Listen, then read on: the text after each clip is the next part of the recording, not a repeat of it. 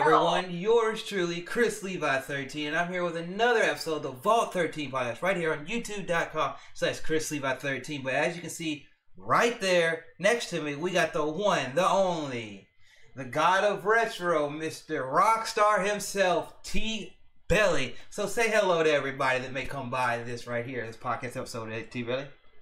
What's up, YouTube? Well, if you didn't know, it's me, your guy, TBelly. Yeah, that's TBelly right there, everybody. You know him, you know how he is and all that. But yeah, to start things off, I just real quickly want to dive right into people. We'll not waste any of your time. You know all my social media stuff's down there in the description box below. And obviously, with every podcast host that has a guest, their stuff is the first stuff down in the link below. So definitely go check out TBelly and all his stuff. But anyway, introduce yourself to everybody. Tell everybody a little bit about what you are right here on the platform of YouTube and social media. So what's up, guys? I'm a old school veteran YouTuber. I'm on like my 4th or 5th channel right now. So back in 2017, I decided to start a gaming channel, more focused on like Nintendo Switch and old school Nintendo collecting kind of.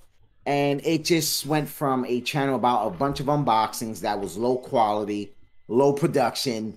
And one day I was just asked by a group of people to, hey, why don't you live stream? We're bored. And I just got my phone and I started live streaming. So what my channel has become is retro and modern gaming live streams, mostly retro, but I do mix in a lot of modern games as well, and some videos. I try to get videos out. I don't get out as many as I would like, but I'm mostly a retro gaming content creator where I beat the biggest, baddest, hardest games of all time pretty much. And that's pretty much what I do. I take a challenge, I take it head on, and I always win. I don't lose. We might lose a few times, but the end product is a winning run at the end. So that's pretty much what I do. Just have fun. I drink. I engage with the crowd. And pretty much this year, I started doing something where we're doing like a gaming podcast. So on Mondays, I do a gaming podcast now. And that's pretty much the whole channel. Gaming podcast, retro gaming live streams, modern gaming live streams with occasional videos here and there. So that's what we do on YouTube. Nice. So since your channel, your TBelly channel is focused around retro gaming and games in general, where did your love for gaming start? To get little people a little respect of hey, like me, it starts off with Super Mario World, right? I tell you about the first game I remember playing. But for you, where did gaming start for you? Well, the thing is, gaming is like my second favorite hobby. My favorite hobby is actually the NFL. I love football. I'm a fan of the New York Giants. So that's my number one thing. So gaming is actually number 2 for me. It's not my most loved thing to do, but it started way back on the little gray box called the NES, the Nintendo Entertainment System. I remember seeing the console being played by my uncles. They were playing Super Mario Brothers, ironically. They were playing Gyro Mite with Rob the Robot, as well as Duck Hunt. And I was just like, oh my God, what is this? And soon enough, I got a little older and I was able to get my own NES. And it's pretty much started there. And the games that really kicked it off for me was obviously the packing games. Super Mario Brothers with Duck Hunt, Mega Man 2, and what's the other game? The Legend of Zelda. So those are like the main games to kick it off for me. And crazy. You know, it was like, yeah. That's crazy. Do you think that those games you started with, just a little something that pops in my head right here, you'd still be playing some of those games to this day? Yeah. There was literally Mega Man was in my top 5 gaming franchises. It went down the list, but Mario and Zelda are like my first and third favorite gaming franchises to this day. And it all started on the originals. And the coolest memory about this was that me and my mom, me and her together, we beat the Legend of Zelda. No strategy guide. Wow, I never knew that. It did not exist. Strategy guides did not exist. There was no Nintendo Power. It came a little bit after.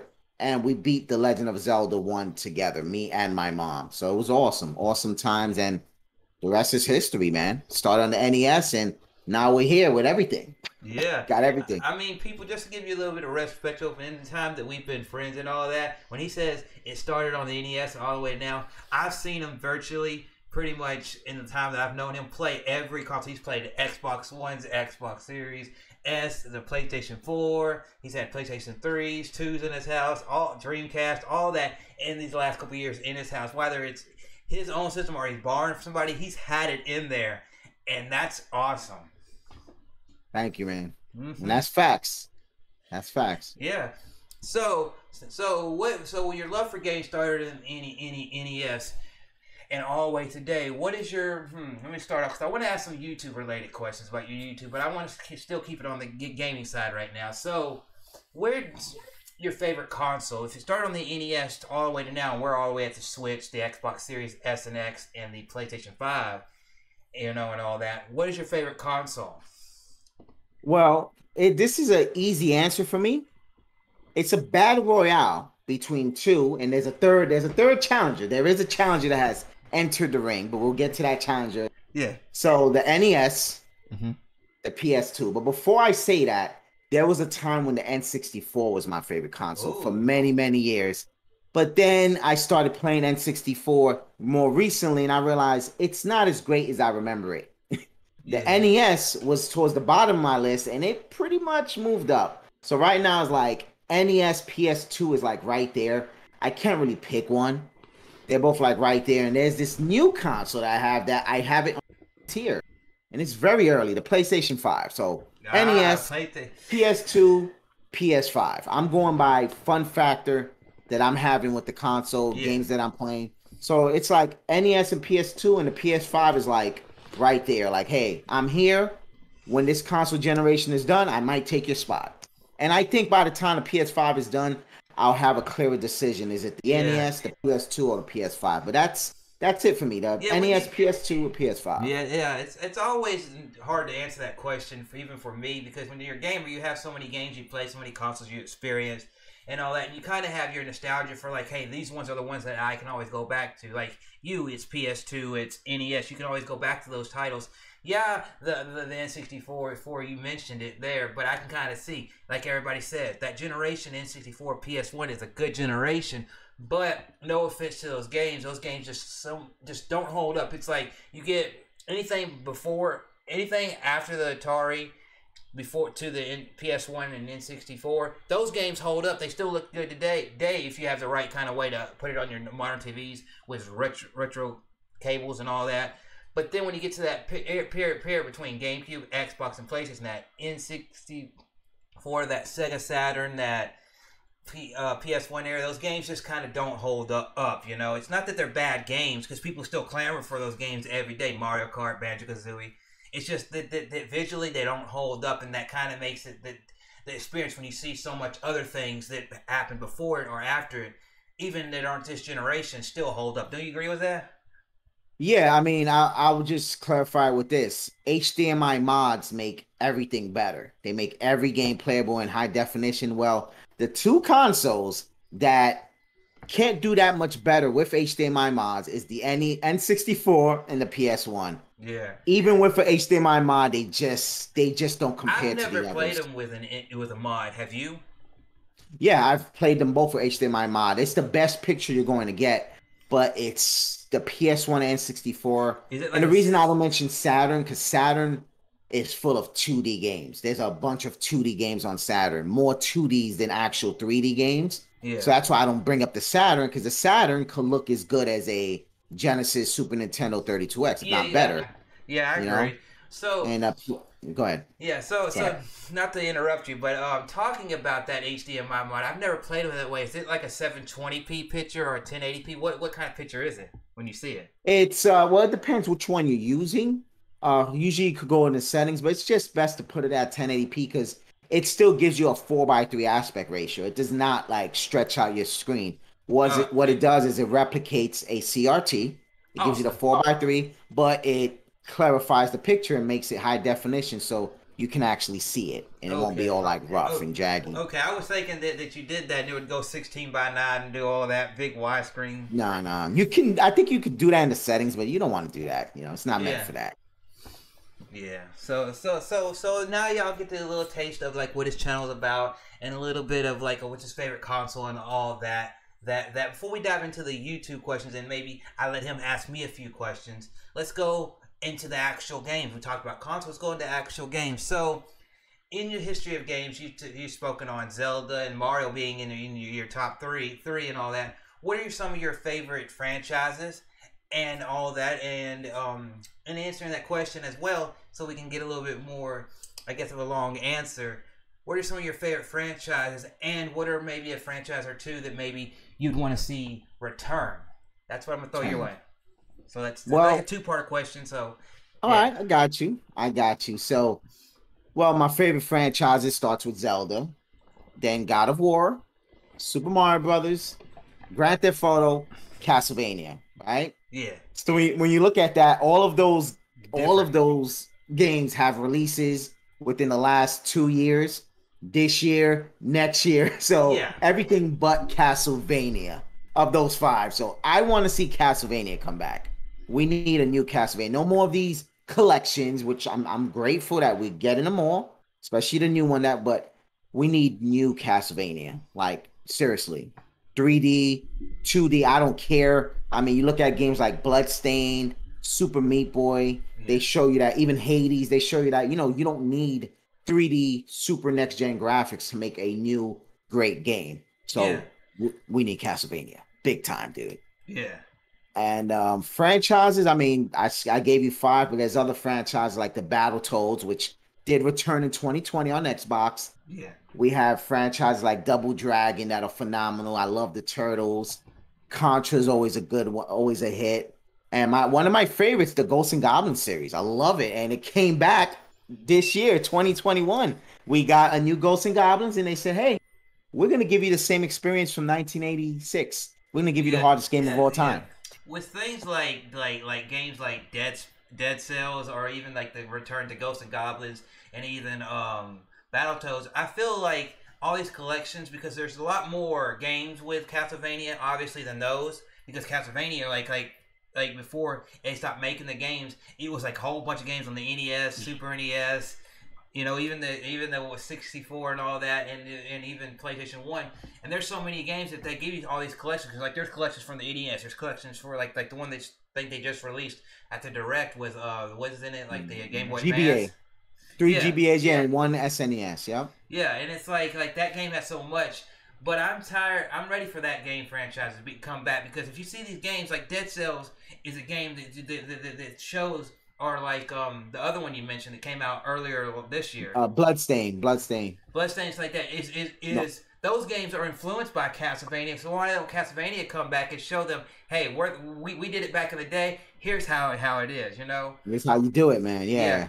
But speaking of your favorite franchises, why is to kind of let anybody that ever comes by this video or maybe knows you and wants to click on this, give everybody a little bit of an explanation on why these three are your top three: Zelda, God of War, and Mario. Why are those franchises your top three?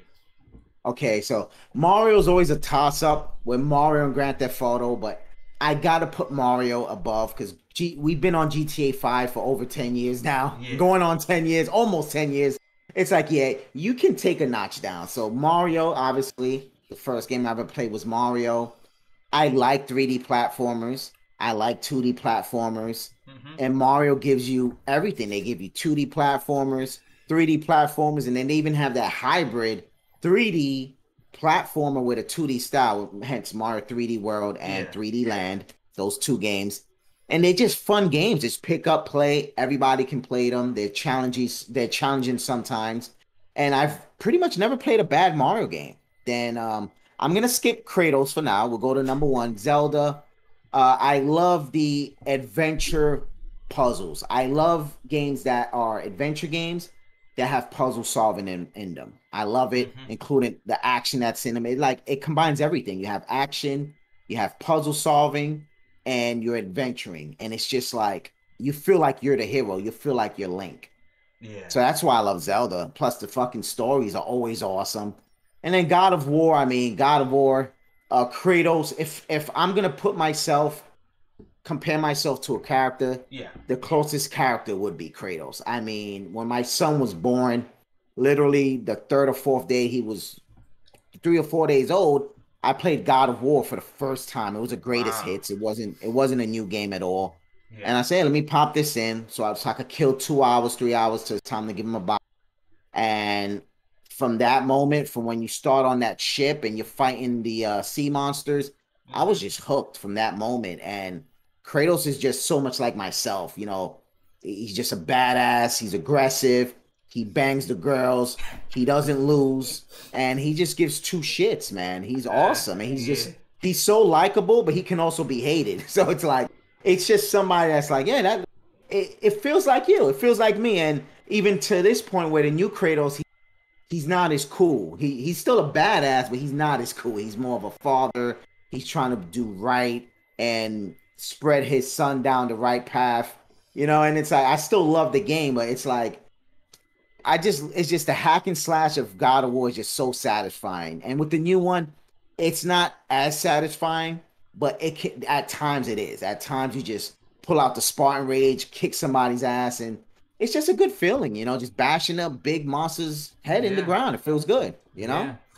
Yeah, that's all. That's an awesome explanation of why those are your favorite. You know, you got one with Mario that anybody can pick up and play. You got Zelda right there that you have a lot of lore with, and plenty of games, 2D, 3D to play. And then you've got God of War, which if you want to play old school God of War, you go in there and play it for however long you want to play it. Go in there, tear stuff up, just do this. Or if you want more story driven, you go to 2018 God of War, and that's really, you know. But just like Zelda, God of War is based on a lot of lore.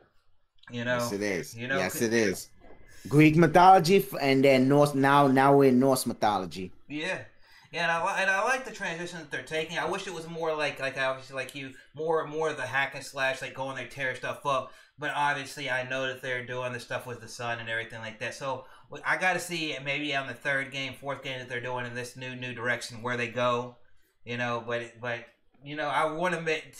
Hopefully, this new one that's coming out next year, they go back in there. There's at least a good chunk of an hour or two, couple hours where you just go old school. Kratos comes out. You know, yeah, just whip some man. That'd be awesome. Because there is times in the new game where you do it, but it's post game stuff, so it's like it's there. It was like yeah, because just for me personally, playing the old ones on the PS2 and a little bit on the PS3, I would love to see there a moment like it'd be a teaching moment for his son where he just tell his son go to the side and he just goes straight up in there and you go old school Kratos and you just tear like a boss or something up and just like for like a good little chunk of the game and you're just like boom and you're like, oh, that fills you up. That'd be so awesome. I mean, I love fighting the trolls. The trolls give you that best experience. Yeah. And I think the difference in gameplay is this is one way I break it down as simple as possible. The old game, you can do all these moves, right? There's a bunch of moves you can do. In the new game, you have two special moves. And those special moves are usually moves you would do in the old game. So like the move where Kratos takes his blades and he does a spinning cycle. Yeah. That's a special move. Where in the old games, it is a special move, but you can also do like 4 or 5 other special moves. So it's like they held back the combat to make it more action adventure RPG-ish instead of hack and slash. Yeah, which I mean has worked out for them, but obviously if you enjoyed that one, obviously the earlier ones, I see where you're coming from. Now moving away, now that we talked about consoles, we talked about some games. Before I let him let loose some questions on me, because he's let me in. There's a few questions he's got for me, you know, and I like letting my guests kind of ask me a few questions because sometimes I see these podcasts and I was like, they're all asking these questions, and it's like doesn't, you know, does that person ever have a question for the person that's sitting in the chair asking the questions? You never know.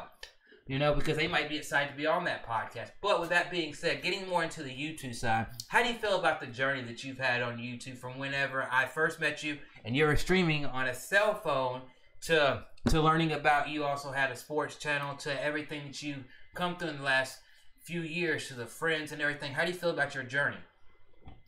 Well, I feel like if I would have stuck with it from the beginning, I would be on a whole different path right now. And it sucks that did not happen. But unfortunately, sometimes things are new, like YouTube. And like before this whole monetization thing, YouTube was a place where I only had 200 subscribers, but I was making over $200 a month. You know, that's just back when AdSense used to pay. And I used to make videos on sneakers. I used to do mostly sneaker unboxings. And I will unbox limited edition items and games. Things of that nature, like tech and stuff. And I was doing real good. I made a mistake. I got suspended for 2 weeks. and I ended up making another channel out of desperation, like, oh, I need my channel back. It never took off, and I just said, you know what, forget everything, I'm done. And from that, I went to NFL trash talking, which it was a small community. It was never a big community. So that was like kind of a waste of time. So when I started this gaming channel, it's like I came with a low quality product because I figured just put on the camera and talk. Yeah. And it's a lot more than that. It's a lot more than just putting up a camera and talking. I mean, it was a point where when I made videos, I was like this. I was literally like this, talking. Like, you don't make a video like that. You just don't do that. Yeah. So I can say that I'm a person that gives a high quality product by what people say, and it's just a matter of getting recognized. I mean, I'm just one plug away from being on top of this platform. And so is most people. So are most people. And that's just what it is. But it's been a fun journey. I've made a lot of friends, like real life friends, not YouTube friends, like real friends. Yeah. Met them on YouTube, but they became friends, not YouTube friends. For me, YouTube friends are acquaintances. Friends are friends. People like you, I got your phone number. Yeah. I can hit you up personally. We talk privately off of this, and so many people like the Mega Powers and J Love and Sean of the baddest dudes. So many people. Phil Twerp. I mean, I could go on for days. How many friends I made, Chips and Sticks, great people. And it all started with this platform. So it's brought me on a journey of life. Maybe the content creating won't be for me as far as a career, but having fun is there. Beating games is there. And building community and making new friends, relationships, it's there. Yeah, that's awesome. That's awesome. Yeah. So we're gonna be diving more into that, but like I get what you're saying right there when you talk about YouTube friends, because a lot of people see me and you talking, and they're like, "Oh, that's just your YouTube friend and all of that," but they don't realize that some of us out there, no offense to anybody out there, but there's somebody out there that look at us, "Oh, you're just YouTube friends. All you do is play video games together." Whenever we're people that can put the video games down, we can put the YouTube down, and we can sit there and say, how's your mom? How's your dad? How's your kid? How's personal work going? Talk about sports and football, stuff that we don't even associate with our YouTube channel. We may mention it on YouTube, but we don't associate it with our YouTube channel. And we can sit there and talk about that. So we can talk about, hey, if we meet each other, it's not just going to be about video games, but let's go hang out and do all these different things. And throughout that... some girls. Yeah. And it's but yeah, and it's like that, and a lot of people can't seem to can't get through that. They see, oh well, we're YouTube friends, oh well, we're good friends and all that, and they look at the numbers and they're like, and it's all a numbers thing, and it's like the numbers thing is the last thing on my mind when I talk to TBelly, when I'm talking to Abaddon Smith, Chips and Sticks, I'm talking to the guys that are part of Pixel Game Squad. My numbers are the last thing on my mind. It's like exactly. Yeah, it's friendship. Shout to all. You just named a bunch of all freaking Pixel Game Squad, Riff, Gabble, Ricky, all of them, Abaddon, Chips. I mean, everybody. You named a bunch of awesome people, and there's so many more. It's like it's a never ending trend of finding somebody new, and they're awesome. Yeah. That's the thing. Is you never know who you're gonna meet every day when you hit that live button or you do that video. You don't know who you're gonna meet, who's gonna become friends, and the sad thing about it is also sometimes you meet some people, they're cool and then they come uncool, and it's just how life goes. It's no offense, but YouTube, the greatest thing I can say is it's not like any other thing other than like high school. You've got your little, they look at, you go into YouTube and people look like, oh, well, that person's a senior. Well, they're the higher class, because they, it's like sub count. They look at them as bigger, But then I'm like the freshman. I'm like, hey, I make dope videos, and then there's somebody out there that looks like you're like Destiny Phone. It's like, that person's dope. That person's good. They're on my level. They might not have the numbers, but they're on my level. And then we're personal friends, and people don't credit that. And it kind of is a little bit bullshit. Don't you agree? Yeah, oh yeah, I definitely agree. When I first came to the platform, the rules were set in stone. When you're a small YouTuber, bigger YouTubers are not your friends. They don't like you. Leave them alone, right? Yeah. But then I met somebody like Petty Gang Gaming, has a plaque. Destiny FOMO has a plaque, and they're friends of mine, just like you are, just like a J Love 81 is. They're friends. And it's not about the number. It's about the people being cool. And that's a misconception that we get sometimes because so many YouTubers are so Hollywood. It's like some of them, you don't even have a plaque and they're Hollywood. Like they got like 50K and they think, oh, I'm above you. I can't associate. You don't have a plaque. So you're nobody till you get that. Not really. Once you get 10K, you're somebody. But you know what I mean? Yeah. Like I have two friends that have plaques, and it's like that's an afterthought. That the content is an afterthought.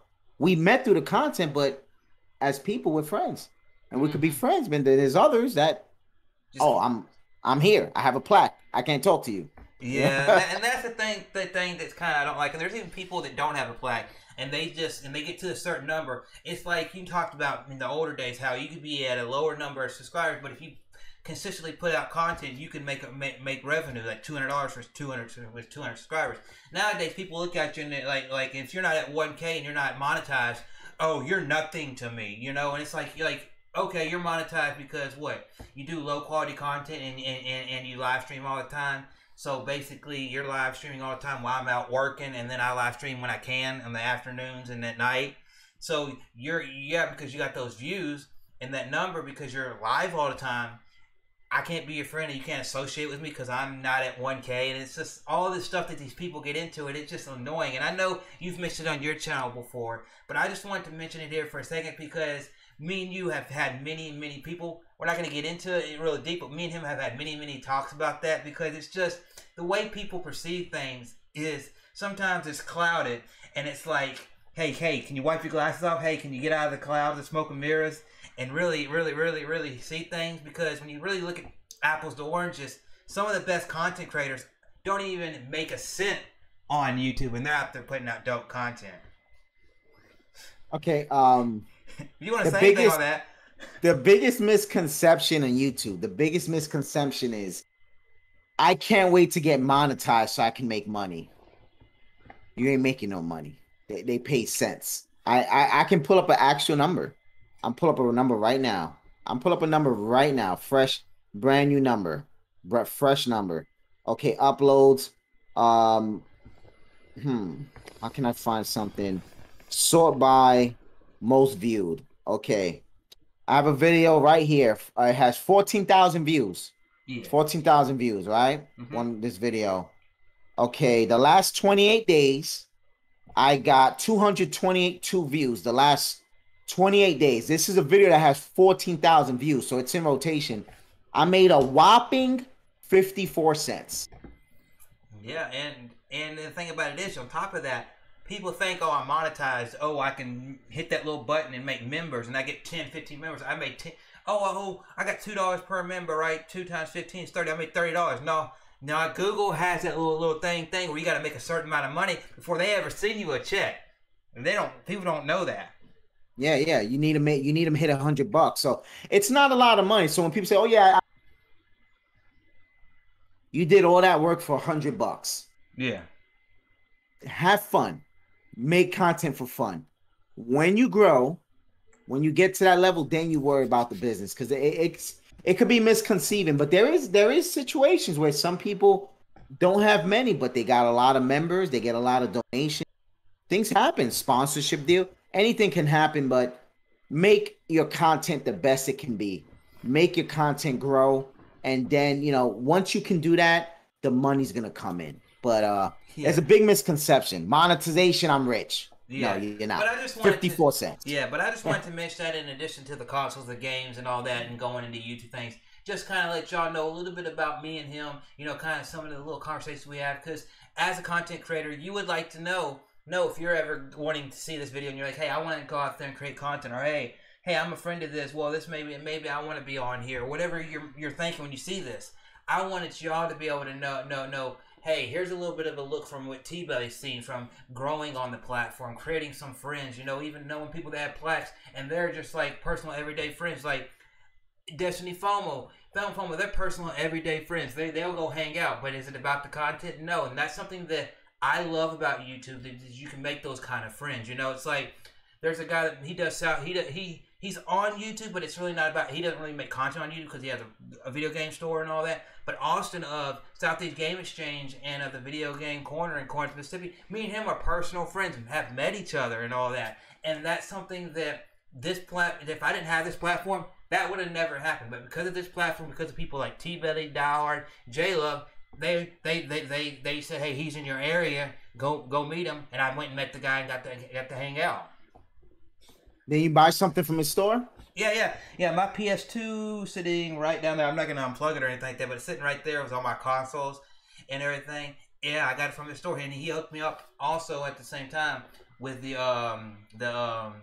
Hyperkin cord that goes to modern television to make it work. Wow. So that's really, really awesome that you can meet people like that. And yeah, you know. Yo, shout out to Austin. Gaming Ain't Easy. Great dude right there. Great dude. And definitely. Speaking of Austin, if we want to for a minute, what was your experience and how you feel about because you're about to go to another convention with Too Many Games. How is it that you not only meet these people in like Destiny FOMO and Chips and Sticks and even met J-Love and they've come to New York and y'all all hung out, but how is it when you go to things like conventions and meeting people there and getting to hang out with them? How's that experience for you as a YouTuber or just as a person?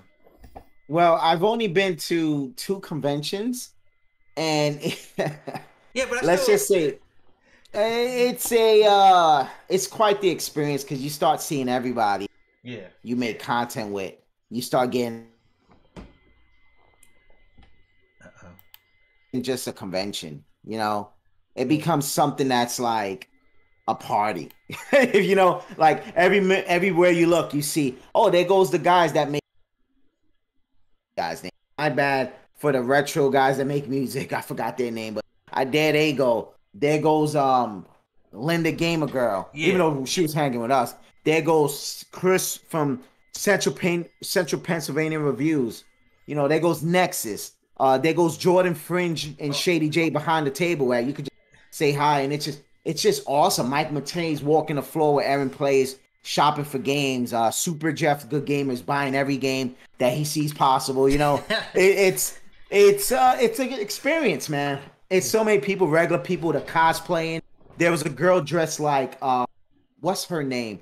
Bowsette. There was a girl dressed like Bowsette. And when I tell you, every guy wanted, we were like, holy smokes, this girl can. I mean, even one of my boys, I ain't gonna say their name, but even one of my boys like, yo, T, look at that. I'm like, I give him the look like, yeah. And I'm telling you, man, it's awesome. Hey, there was even a dude he said was dressed like Kirby or something. Oh, I'll bring up Kirby in a minute. We'll bring his ass out. We're gonna bring him put that out there to be a little fun. Motherfucking Kirby. I'm sorry for cursing. Wait, I'll bring Kirby up in a minute. So before the pandemic, so Too Many Games, and even the hotel parties, we were like, screw the Media Wave, Spawn Wave Media Party. Screw their party. Shout out to John from Wave. Really, met him, and we had our own hotel party, and we just had a blast, drinking, playing games. The time of your life, man. Things you can't do normally at home because we have responsibilities. We got things to do at home. So it's just a great place to just shoot the shits with your peers. And to sum it up, there was this, you know, you go there and just do what you want to do, have fun. Because there's this guy dressed like Kurt, the chunky guy with a pink wig, a tight ass pink shirt, no shoes on, walking around barefooted, and this was him. Like the whole time, we're like, dude. And let me tell you, that guy had the time of his life. He had the time of his life. He's there messing around. He's there bothering people. He's trolling. He's just trolling, rolling. Freaking Russ Lyman got his 8-bit NES. Shout out to Russ Lyman. Congrats, just married, just tied the knot. He's on his. Mm-hmm. Shout out to Russ. And Russ Lyman's in 8-bit. He's in 8-bit Jason. So he's like, oh, let's take a picture together. And then here comes Scary. Hey, what about me? Russ is like, come on, look at Russ. And Russ takes the knife and puts the knife right by his neck.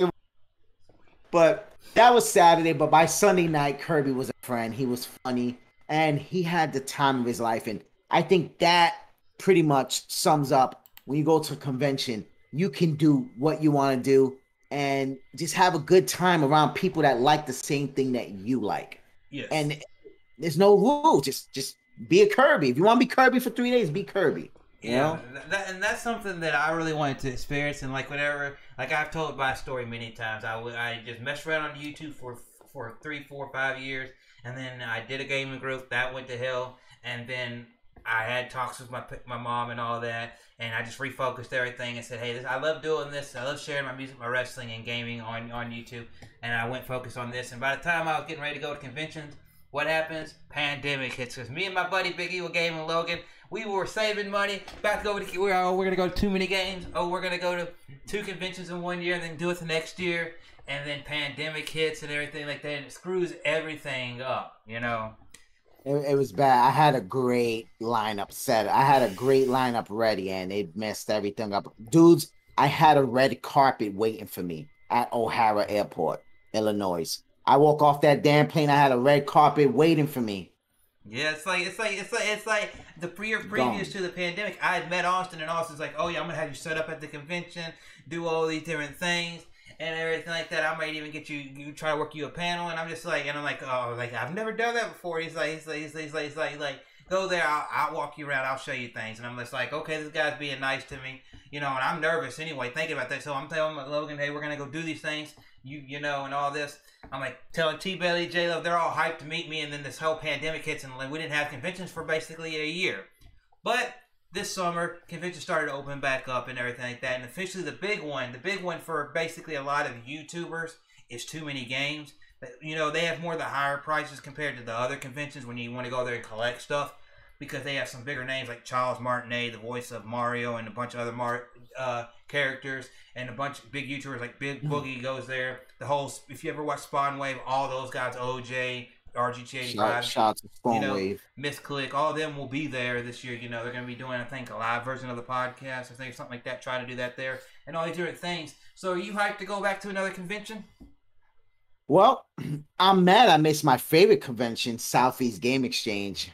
Definitely a place you want to visit. Yeah. It's a smaller convention, but it's ran by Gaming Ain't Easy, Austin, and he does a phenomenal job. He makes it as comfortable as possible for YouTubers, and it's just the prices are great. The atmosphere is usually great, and this is where you get a bond. You know, my first time, I was about 65%, 70% of myself. I was really tired. Unfortunately, we had a bad road trip, 18-hour road trip. Was not supposed to be that long, and it messed everything. My experience was not full TBelly, but still, with that, I still loved it. I got my Power Glove there, and it's nice. A place that I gotta say, I can't wait to go back, and I missed it this year. Yeah. But that's a convention I definitely suggest starting there. It's a great place to go, and it sets you up for other conventions. But I think it's the best convention, personally. I think it's the best one. Yeah. Yeah, so what do you, so if that's the best one, like if you want to have a good starter convention, a good thing to go, one that's more kind of like home, like hanging out with your friends and all that, because if you talk about like Too Many Games, which I know you've been to it and you've had that experience and all of that, which I want to hear your little, share it with everybody, just a little portion of it.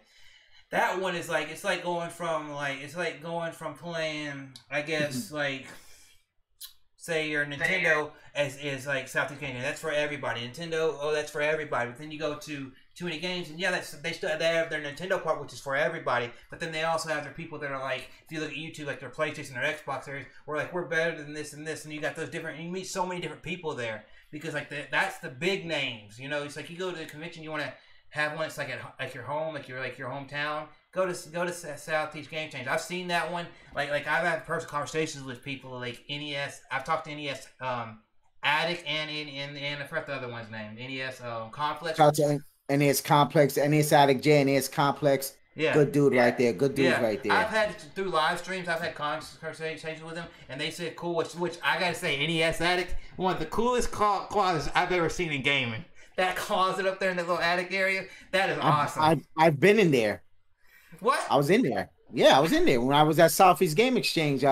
Megadan 29 and Shady J of the Game Chase decided to have a contest in Contra. Yeah. I guess Shady J didn't know who found out who Megadan was. Yeah. And I was just hanging out there, and they were talking. I was part. Yeah. I was just watching them, so we had a night.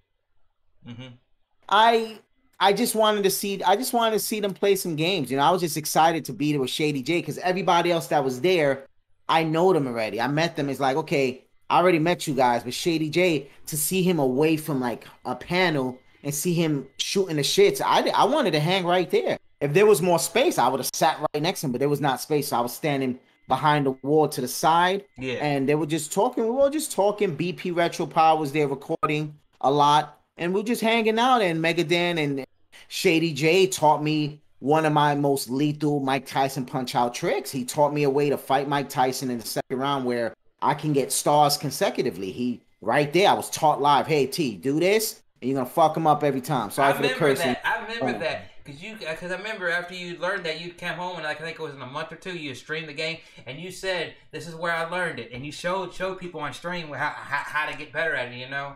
And, yeah. Shout to Shady J for that. And that's one of the cool things is that I'm going to get into like a too many game thing, but when he's speaking of that one thing right there, that punch up, that's one of, if you want to talk about that, one of the most high profile retro games that he streamed. He has streamed that game, and he has streamed it several different ways as well, showing it on the NES Online and the retro consoles and all that. And it's cool that he shows you how it is on a modern television, but also on a retro CRT. And he said, he'll probably agree with you, CRT is the way to play Punch Out.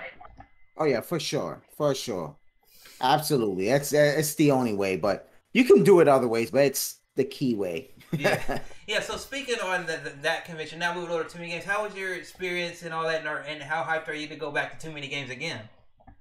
Well, I'm a little saddened because I don't know if I'm going yet. I'll find out tomorrow. Oh, so, man. But if I got the okay to go, I'm gonna be at a 10 because this is the only convention I'm going to this year, and it's the last convention I'm going to until I buy this car that I'm saving up for. A certain car I want to get. So until I get that car, I'm not going on no vacations and no conventions, with the exception of Disney World with my son next year. With the exception of that doesn't count because it's a family thing.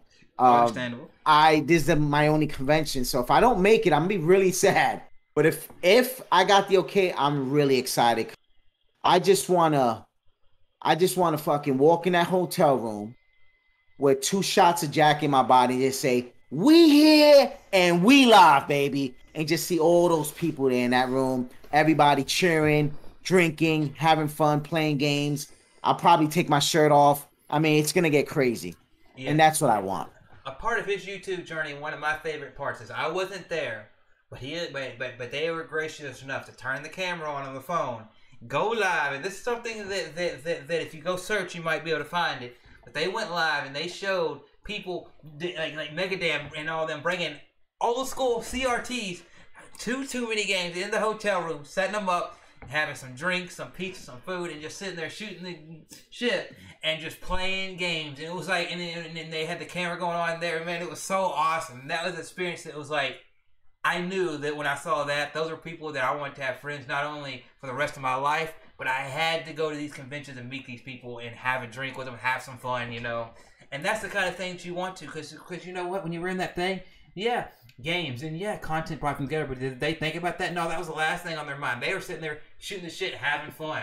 Having fun, man. Like Captain Algebra, seeing Captain like away from the camera and behind the scenes, and it's like, wow, like Captain's so much fun. He's such a fun guy to, and I haven't seen him since. So it's like, man, I want to see Captain Algebra. Yeah, I haven't seen him since. Yeah, that's the thing. It's like you talk about. I talk about me not being able to convince because of the pandemic. Well, he just went to his convention and then the pandemic hit, and it's just like this whole crazy whirlwind of things happening that we've all gone through personally and professionally.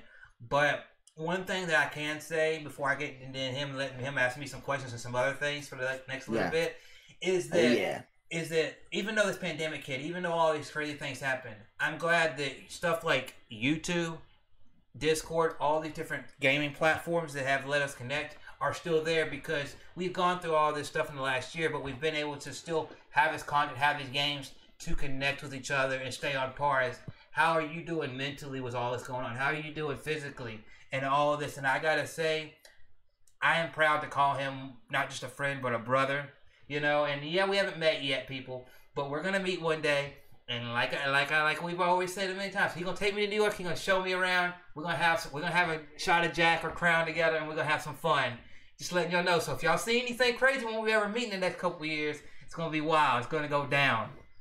Yo, Chris just needs his plane ticket. He doesn't need anything else. He already knows that. And I just want to put one thing in with this pandemic. Chris Levi was one of those people that helped me get through the pandemic. A lot of people were working from home. No matter what you say, you were working from home in the safety of your home. A lot of people were on unemployment. You're in the safety of home with income coming in. But people like me, people like Chrislevi13, TBelly13, and Do You Nerd, those were the four people that gave me the most motivation every day to stay focused, to not give up, and don't worry, I'm not alone, because they were essential workers as well. And those were the four people that helped me get through this, because without them, I don't know where I would be. I don't know what would have happened. It was scary times, guys. Remember when this thing first happened, people were dropping like flies. We didn't know what was gonna happen. We didn't know nothing. I don't want to sit there harp on it, but I had it hard being who I am, right? Working with people every day, because I work in basically the grocery industry. I'll say that. I'm not gonna say where I work, but what's difficult to me is that I had to be there for that guy right there, because not only is he going through a pandemic, but you remember what happened in the summer of the pandemic. He lives in New York. That was like centralized, focused on by all the media, the news, everything going down. So he needed people to be there for him. He needed friends, because what I went through was nothing compared to what he was going through. It was rough. It was rough out here, man. But I'll say this, we got through it, man. We here. It's 2021, about to be October. We're here, man. And as we're starting to slowly come out of the pandemic, sometimes they put these things back and they kind of lift and then put it down. And you don't know what's going to be day to day. I will say, what happened last year in 2020, portion of the pandemic, us growing and getting grocery bonds, let me know that once we come out of it a little bit here, sometimes things get knocked back a step or two, and they say, oh, well, you got to have this mandate and this, and all these different things. They change day by day, because even our own government doesn't know what's going on sometimes. I got to say, what our friendships and our bonds we made there made me know that like I said before, people that I met through content, through all this, are people that whenever, say tomorrow I had to put content up, I'd stop doing this podcast, I stopped doing all this, that those are people that I want to be able to look at my phone, my consoles, and be able to connect and game with these people. Oh yeah. Now, it's your turn. Throw a couple questions my way, and then we'll get into some other stuff. But throw some questions my way, man. I was pulling this up on my phone. I have 3 questions for you. Okay. But before, I have a bonus question. This just popped in my head. As you want. Excitement level 1 to 10. Wolverine, Insomniac Games. Excitement level for you. Wolverine. That character I've loved since I was a little kid through seeing him on TV.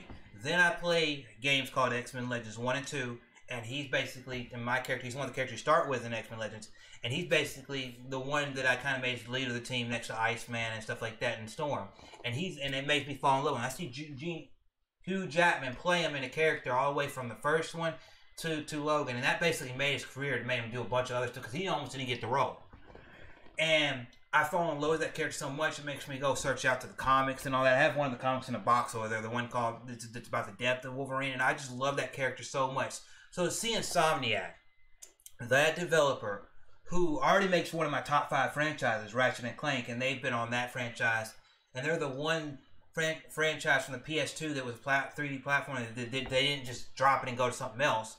No offense to Gorilla or or Naughty Dog or any of the other ones that made the other franchises, They kept making one for the PlayStation. And I see that how quality those games are, and then I'm like, then they do Spider-Man, and they throw left field at you with Spider-Man 2018, and I haven't played it yet, but I've seen so many streams of it. That game's off, and they do Miles Morales and show, hey, we can show a game that can start the PS5 generation and show you what a PS5 can do. And then they do Ratchet and Clank Ripped Apart, and I'm just like, when I see that logo pop up in the presentation a couple weeks ago for Wolverine, my mouth drops, because I'm like, they do the most quality games, the most consistency of having games every year or 2 years since they started, and I'm just like, what they could possibly do, because the scene that they show was reminiscent of when you first saw him in the original X-Men movie, when he's sitting there, and Rogue comes walking in, sits at the bar and asks who he, kind of looks over at him. They see the stuff on TV, and then people start trying to jack with him, and then he has to leave the place. And I'm just like, oh my goodness. So knowing that developer is one of the most quality developers in the industry, I'd probably put them in the top 5 of developers. And personally, for me, they're in my top 5 of favorite developers. I gotta say, them getting Wolverine is phenomenal, and I can't wait to see what the product is when it releases, probably in 2023 or 2024. Before I ask you the next question, shout out to Insomniac Games. They gave us Miles Morales in November, and they gave us Ratchet and Clank Rift Apart in June. Yes. That is savage. That was savage shit right there. Savage mode all the way. Yeah. And on top of that, when they gave you Miles Morales, they gave you, even though people got the controversy with the way the face went, they did give you a remastered version of the 2018 Spider-Man to go alongside it, to sit there and say, hey, we can also show you how to remaster a game, basically. And it showed everybody, like, all these remasters, here's ours, and ours is better. You're making me want to play it now, man. Because they did a great, it just performs better, but I'm not going to get into all that right now. So my first question of my 3, second question, since I asked you one already. What franchise you started playing late that impressed you a lot? So something that's been out, but you started playing it later in its life, the franchise, and it impressed you a lot. Well, so like I said, I've been playing games since the Super Mario World. That's the first game I remember playing, but really the first console we had that I remember me and my brother having, because we had a Super Nintendo in the house, but then we gave that to a relative when we got the PlayStation 1. And obviously at Christmas, me and my brother got it. One of us got the console, one of us got the memory card and the controller. So and our parents said, that's the reason we're getting it to you that way, is because y'all got to share that console. And I remember playing games and all that, but later in life, we talked about this franchise earlier, and I've played them a little bit on stream, mostly off stream. It's Castlevania, and I gotta say, it impressed me because, I really wasn't into, I'm not into those kind of games. I'm more of a platformer guy. My Ratchet and Clank, my Jack and Dexter, my Sly Cooper, my Banjo-Kazooie, stuff like that, or my Halos and my looter shooters, in Borderlands. So when I played Castlevania, it made me want to go play a Ghosts and Goblins or other game, or Contra and all that, because Castlevania was just like, you go into it, you drop in, you got your side scroller. Even though I got my TurboGrafx 16 and I got the game I forgot the name of the game that's on there, they kicked my butt on stream that everybody saw, kept kicking my butt. Rondo Blood. Yeah, Rondo Blood. One of my favorites. I kept my butt kicked multiple times on that one. I got the Castlevania collection, not this one, but the one that came out a couple years ago. And I just love it, in this and you just look at these games, and even I went back and played the one that was on the PS1, Castlevania Symphony of the Night, and that was awesome, and having friends with people like Rax the Great, who really is into the series, people like him, seeing Megadan and other people play these Castlevania games, it's gave me appreciation for a series that maybe I didn't grow up with, but I enjoy it.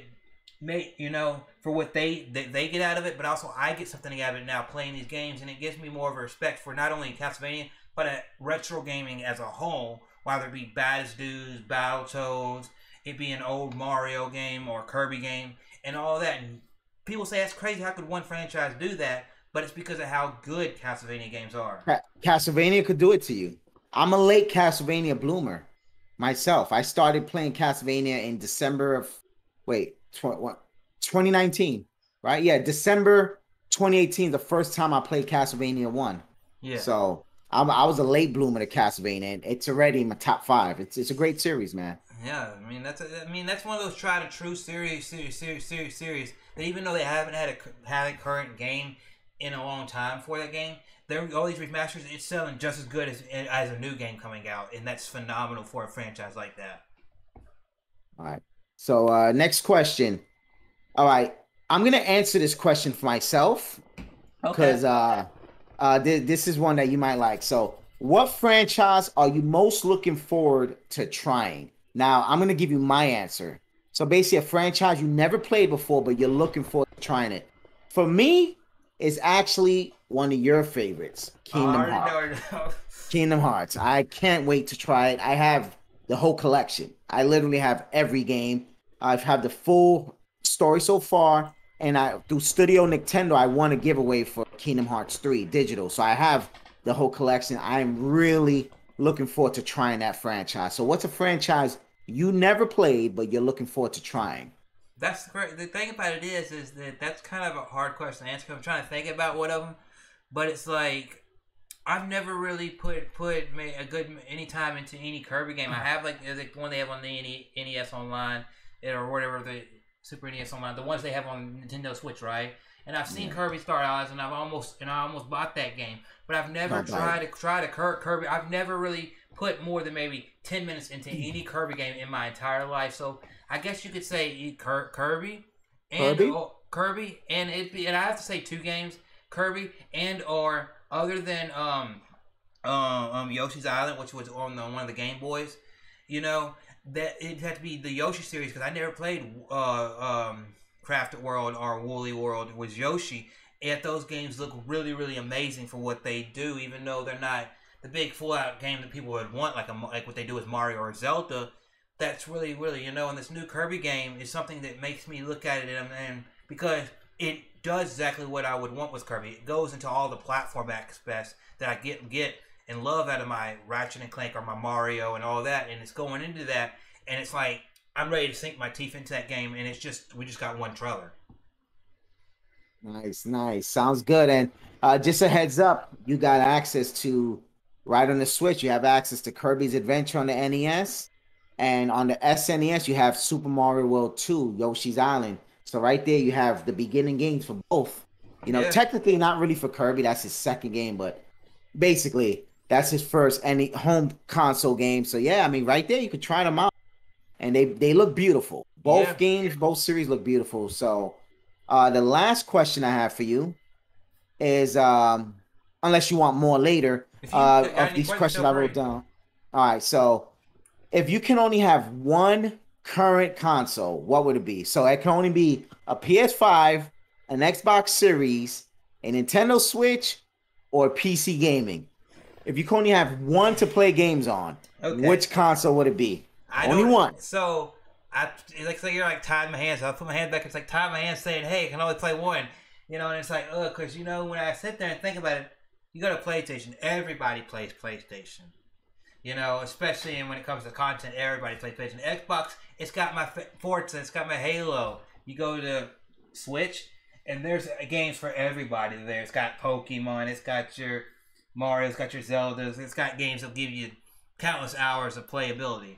And then you got PC gaming, which can basically do everything your Xbox does, but also now it's able to do some of the PlayStation stuff and and all that. It's like, plus it's got its own games that are only there. So it's really a hard question because I currently don't have a PS5 or an Xbox Series, which I would love to have one, but this whole pandemic, this whole way the world goes, personal things that if you've been around with Joe, you know what's happened personally, that's kind of keeping me from getting those things. When I was so close to getting an Xbox, that close, I was literally looking for one, and then the stuff happened earlier this year, But if I had to really think about it, short term, long term, I might have to say Xbox Series. And the reason I'd have to say Xbox Series X is because you can buy a game physical. As my buddy Austin would say, you can buy the game physical, put it in there, play it, but also it has resale value because it's a physical game. Then you go on and play the game. And it started with Rare Replay because I feel like Rare Replay was their footing into, hey, let's see how this stuff works. And then you can play games on your Xbox, from your original Xbox and Xbox 360 if you got the physical disc, and or download them off of their store page. Then you'll be able to play the new games. Their hardware is just as strong, if not just a hair better than what you get with the PlayStation. Yeah, they don't got the fancy controller that PlayStation or the Switch has, but they give you the best top-of-line graphics. They give you all these different franchises. They got so many studios they bought, and people are griping that no games are coming out. Well, games don't happen in 2, 3, 4 years, especially the games that Xbox wants to do, the mature games. So I feel like if I can get my Halo, my Forza, I can get my platformers by playing some of the older stuff, Banjo. I can play Crash on there now because Crash went third party, Spyro went third party. I'd have to go, games. I'd have to go Xbox Series, because it gives you a little bit of everything. That's nice. So I'm not gonna make this too long. my choice would be PlayStation 5, Okay. but the Xbox Series X, that's the best answer because out the box, all you have to do is sign up for a developer's account, pay 20 to get a developer. You can jailbreak your Xbox. So your Xbox Series X out the box plays original Xbox games. Not all, but a lot. 360, Xbox One, Xbox Series, right? You got all 4 generations of Xbox. Now, for the games that don't run on the console, you get that developer's account and you put a Xbox emulator. You have the whole Xbox library. You have the whole Nintendo library up to the GameCube. You have the whole PlayStation library up to, and you have arcade ROM, MAME, Neo Geo. So the Xbox is actually a wise choice because it can do it all. That is true because speaking of when we talked about conventions, we talked about Spodcast. There's a guy on there that's a developer named Modern Vintage Gamer, and he doesn't have an X, he has an S, the same model that TBelly has, and he jailbroke it and said, hey, I can play the current games on there, but I also, if you go into developer mode, you can play other games on there, and he did it as being a developer and being somebody that works on stuff, because like he's helped put Quake onto the modern consoles. What's that mean? That's phenomenal. That I can say I've spoken with somebody that's done that, and everything like that. But to be able to do that, because like I was hearing TBelly say that, and I'm like, there's that guy popped straight in my head. I'm like, he's done that and shown video of it, and I'm like, that is phenomenal that you can do that on a console. It's not something that you would sit there and say recommend everybody do. But if you know what you're doing and you don't mess your system up, that is right there. Like it's like having a retro Pi in your hand, but saying, hey, this retro Pi can only do so much. But then you got this Xbox right here that says, hey, this is a retro Pi, but it's 10 times better. Exactly, man. That's awesome. But yeah, that was my last question for now. Yeah, so if you got any more questions, feel free to hit me up at any time. But yeah, it's been a fun conversation. Everybody, definitely, you got to go check out TBelly and all that. We're not getting out of here right now. But definitely go check him out for your retro games. Like they're like, even some modern games. Like recently, he's been diving back into the 360 PlayStation 3 era with Dead Space and having a phenomenal time doing that. And it's cool that he's going into Dead Space right going into that time of the year with Halloween and the spookiness coming in. And it's cool to see him experiencing this game. And I want to throw it out there. How is it with you when you go into these games on stream or even off stream? Some of the games, because YouTube and friends have allowed you to do that, going into some of these franchises for the first time, how is it for you? Well, it's great. I love when people suggest these franchises because in that era, the 360, PS3, Wii era, yes, I wasn't gaming much. I did not game much because of life. I had to take life very serious. I had my son real young, so I wasn't a big gamer like I am now. So a lot of those franchises I missed out on. Never played a Mass Effect game before. Never played Doom. I played Doom for the first time this year. My first Doom game. I never played even Halo. My first Halo was on the Master Chief Collection. So there's so many things I missed out on that I played them like late. Even Gears of War. My first Gears of War was Ultimate Edition of Gears 1. That was the first time I played Gears of War. So it's like so many things. I ate Ratchet and Clank. My first Ratchet and Clank was in 2021. Like it's so many franchises I missed out on. So like something like Dead Space, it's just phenomenal. And being that we're getting a remake, I'm excited for the remake. And I got to experience a great game. And I'm not done yet. I got 3 more chapters to go. Next stream, I will beat it. But it's been great. And now you just opened my door to a new franchise. Now I want to go buy part 2 and part 3. And the Wii game, which is it's its own thing, to get 3 more Dead Space games and prepare for the big release of the remake. And I love that about now where you have community that they can teach you about games and show you about games. Love that. Yeah, and when the other beautiful thing about it is when you talk about community is I love whenever you go into these new games, you meet so many people in the chat that are friends. Like you see people in the chat, you've talking all the time, but then you see like you go into your chat and you see who's in, you see all these other people that know Dead Space and like have a love for this, and you can kind of connect with these people at a level, and they don't, and some of them will sit there and kind of give you like tips and tricks and different things, or tell you a little lore about the series that maybe the game doesn't always tell you, but it's cool to kind of connect with these people on these things because it makes me as a gamer, I know you probably feel the same way. Sometimes our friendship get close because we're like, oh, I didn't know you were into that. Cool, awesome, man, that's really cool, you know. No, I love that. Yeah, and that's dope right there. Even with wrestling, I just got into wrestling again. Yeah. AEW, you know, I just literally just got into it 3 weeks ago, and now I'm a fan. I will say, I'm a part of the fault for that, people. I was hyping it up so much, and me and my buddy Logan Big Game hyped that up so much, and even his friend Destiny Fomo and everybody kept hyping that up so much. He's like, I gotta go try this out, and he saw that pay-per-view where CM Punk returned and all that, and man, he loved it. So just for a second there, we're gonna switch away from the YouTube games, man. How's it feel getting back into watching wrestling again on a regular basis and seeing something that is just as good, if not comparable, if not better at times, to what the product that's been the mainstay for the last 20 years, been the only big kid in town, as they say, but also has been around for like 50 years. WWE, see somebody come back in there and say, hey, we're not just going to be WCW, but we're going to be our own thing and be able to rival WWE. And you see all these different characters and things on there. How do you enjoy being back watching wrestling? This has been phenomenal. I mean, I'm not going to make this too long, but I started back in WWF. Hulk Hogan, Ultimate Warrior, Macho Man Randy Savage, Andre the Giant, Mr. Perfect. Oh, that's golden. That's golden era. That's early 90s. You know, Jake the Snake. So many more. Legion of Doom. So much greatness. And then it went on to the Bret the Hitman Hart era, which was a good era too. Bret Hart, Psycho Sid. Then Undertaker was always around. Shawn Michaels. And then WCW came with the NWO. They really changed the game. The Monday Night Wars. And then all of a sudden, WWF, good guy babyface to Stone Cold Steve Austin, just like, I'm a bad guy and people cheer for me. And we went to the Attitude Era. It was great. WCW fell off. Then they bought WCW and it just didn't interest me no more. I said, I'm good. I did not watch the Ruthless Aggression Era. I wasn't into it. I didn't watch it at all. Even though a lot of my favorites went there. People like Eddie Guerrero, Rey Mysterio, Booker T made a name for themselves in the WWE. I didn't get to see that. Even JBL, I know him from the Acolytes. And he went on to be something special as a singles competitor. Yeah. I missed all of that. I didn't see none of that, but I got into TNA because I was kind of anti-WWE. I got into TNA for a little bit. Then they fell off. And then finally I said, in 2014, I said, let's watch WWE.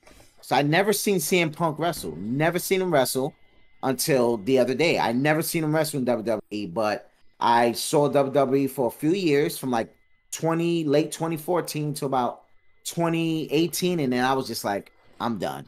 And thankfully, AEW got me right back on track where I want to be. Excited and ready for the next episode. That is awesome. And everything like that. That a new company can come around and not just sit there and say we're an alternative. Not just say we're a competitor. Not just say, oh, we get a lot of these ex-WWE guys into our company because, no offense, he can probably agree with me. It's that a lot of things that AEW does, people always will sit there and they'll throw the little cheap line. It's like ECW. It's like WCW. They're just going to get all the names and do all this thing. But what's happening in this world, because pandemic was happening at the same time that there's companies coming around, that company not only was their main show, but their other shows, they allowed wrestlers, and this is gonna be real short, but they allowed wrestlers and people to be able to have somewhere to where, hey, I'm a young guy, and I'm big on the independent scene, but I don't have nowhere to wrestle. Well, hey, you might not be on our Dynamite or our Rampage, but you can come be on our Dark and get a match, and if you do good enough in a couple of them, we might get you a spot on this, and all this, and it's cool to see that. It's cool to see that they usher in a whole new wave of fans and get people back into loving wrestling, because I love seeing people that like love wrestling get back into it, whether it's AEW or even if it's WWE, because wrestling is one of those things that just like video games, lights a fire in me, and it's just something cool that has so many different mediums it can go into. Because like wrestling, you got wrestling itself that you watch, and you got the pay-per-view side of it, you got the merch side of it, you got the video games, which obviously, knowing him, he knows all the classic. Like, we may have bashed on the N64, PS1 era, but that's some of the greatest games in wrestling there. The best wrestling games in N64, man. If you don't like the THQ Aki engine on N64, you must like the Yuki's engine on PS1 and PS2. So one of the two is your favorite wrestling game of all time. And most what's crazy likely about that is, if it comes first circle, the developers from that era of games, they didn't go with 2K and then all that. They're coming back and the AEW's like, hey, we're going to get y'all on the modern consoles and make a game for us. That's crazy. Yeah. That's crazy. They're going to mix No Mercy with SmackDown. They're going to mix them into one. So everybody wins. Even though I want No Mercy purely, I'll accept the arcade style of SmackDown if I could get that mashup. It's fine with me. People still talk about Def Jam Fight for New York to this day. That's a game based off that engine. You know? I didn't realize that. Yeah. They made after N64, they made Def Jam Vendetta, Def Jam Fight for New York, and then they made Galactic Wrestling featuring Ultimate Muscle. They made 3 other wrestling games that played exactly the same but arcade style. Nice. Yeah. So, man, we spoke on a variety of things out here, you know, from his journey to this and that, you know, and it's giving you a little peek into more of who TBelly is. But one thing we have not spoken about that he's mentioned from time to time, and I wanted to kind of get into this because, like, when I talk to other people, I've gotten to, like, some of their anime side, stuff like that may not be their focus, but I want to get into it.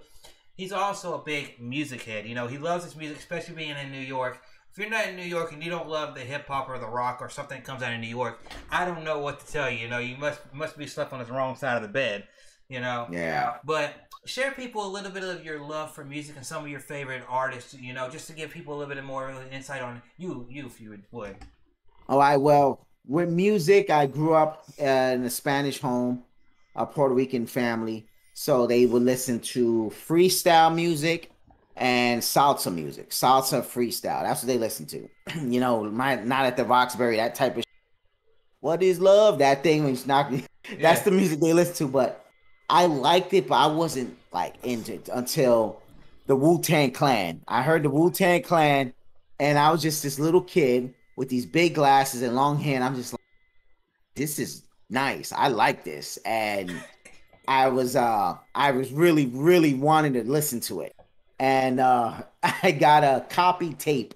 It was a tape. We used to use tapes. I got a copy tape of Enter the Wu-Tang, and I was the happiest little kid until my aunt had a boyfriend who she's married to today. He says, hey, I got a gift for you. He gave me Snoop Dogg's Doggy Style, his very first album. And I was just hooked. Wu-Tang, Snoop Dogg, Biggie Smalls, you know, the Notorious Big when he came out, you know, fat guy that I was a fat kid, so I was just like, I'm a hip hop head. Even to this day, we wear our hats low. This is hip hop style, you know. Ralph Lauren, that's hip hop. That comes from New York City. Yeah. That's a New York City thing, you know. We wear polo. We keep in style. We wear Air Jordans. That's New York shit, man. And hip hop started in this city, you know. And I love the genre. Today's hip hop is not too much my thing, but I listen to. But my favorite artist is Nas. He's my favorite. I love the Locks, Jadakiss and the Locks. I love 50 Cent when he was out. Love Biggie when he was out. Jay-Z, obviously, he's from Brooklyn. You know, I love the good shit. I love the good shit pretty much. The lyrical music. Not really the commercial Smith, not the Will Smith. The Tupac Shakur music, you know, that's the rap that I like. Yeah, so speaking on music, did you ever catch the verses they had a few weeks ago with Fat Joe? I didn't see the whole thing.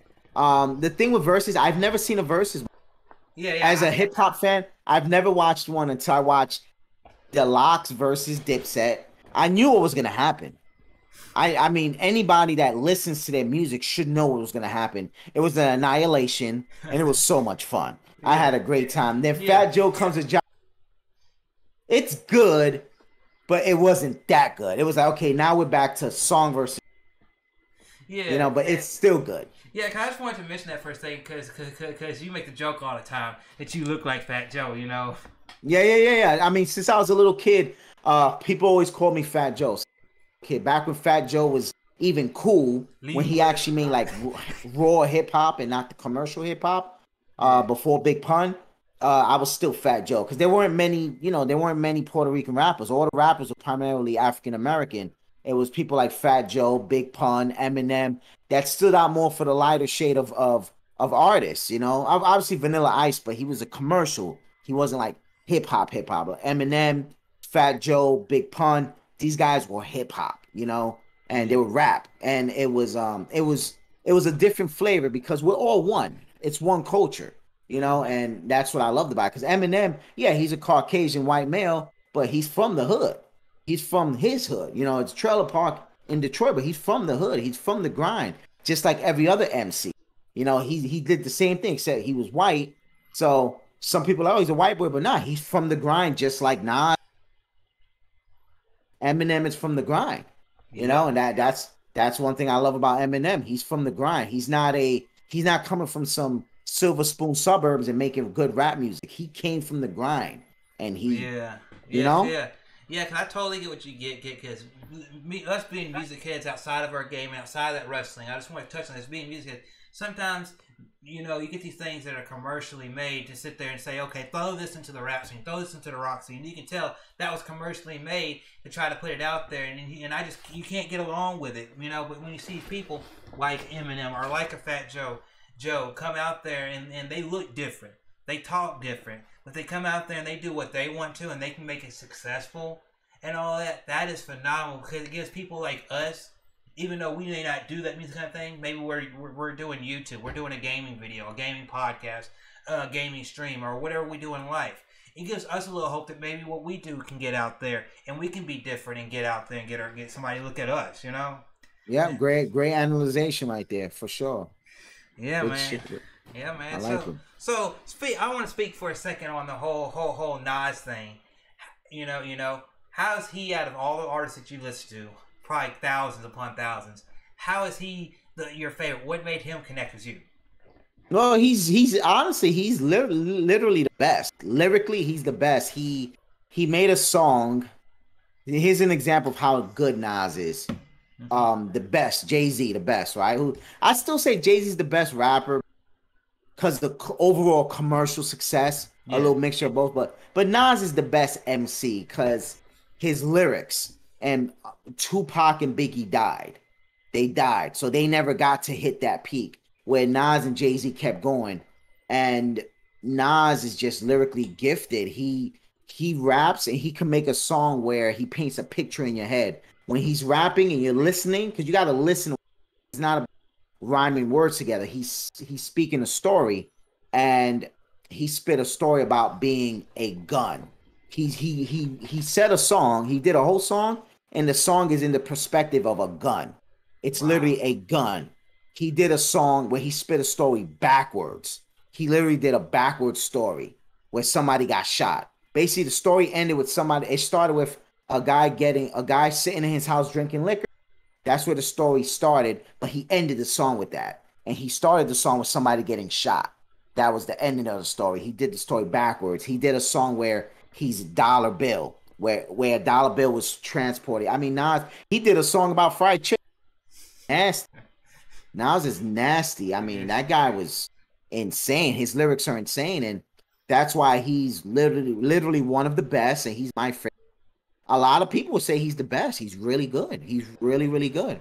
Yeah, so that's cool to hear your intake on, because I hear you talk about him a lot, but I've never really delved into, hey, why is he your favorite? But now to see that it's not just, oh, he's a rapper out there rhyming with it, but he's lyrically sitting there saying, if you listen to me word for word, you'll get transported into this story, and these stories have meaning of why I wrote them and do them the way that I do them. Yep, exactly. That's what it is. Man, this has been people, if y'all got this far into this podcast, episode 37, I gotta say, it's been a ride, man, from video games to music to wrestling, and to see a little bit more of a slice of T-Belly that you may not get all the time. You see it there, because his product. You watch his product, it's like watching Fat Joe meet Stone Cold sitting there live streaming a video game for you. He's gonna be wild, because there's been times where he's been like Stone Cold. Smash a few and pass out. I do it all, man. I get some drinks, I start getting crazy, wild, Stone Cold style. We chilling with hip hop style, sports mode, game mode. It's a little bit of everything. Yeah, man. It's life. Is enjoy the things around you. Like right now, I'm looking at a New York Giants freaking helmet.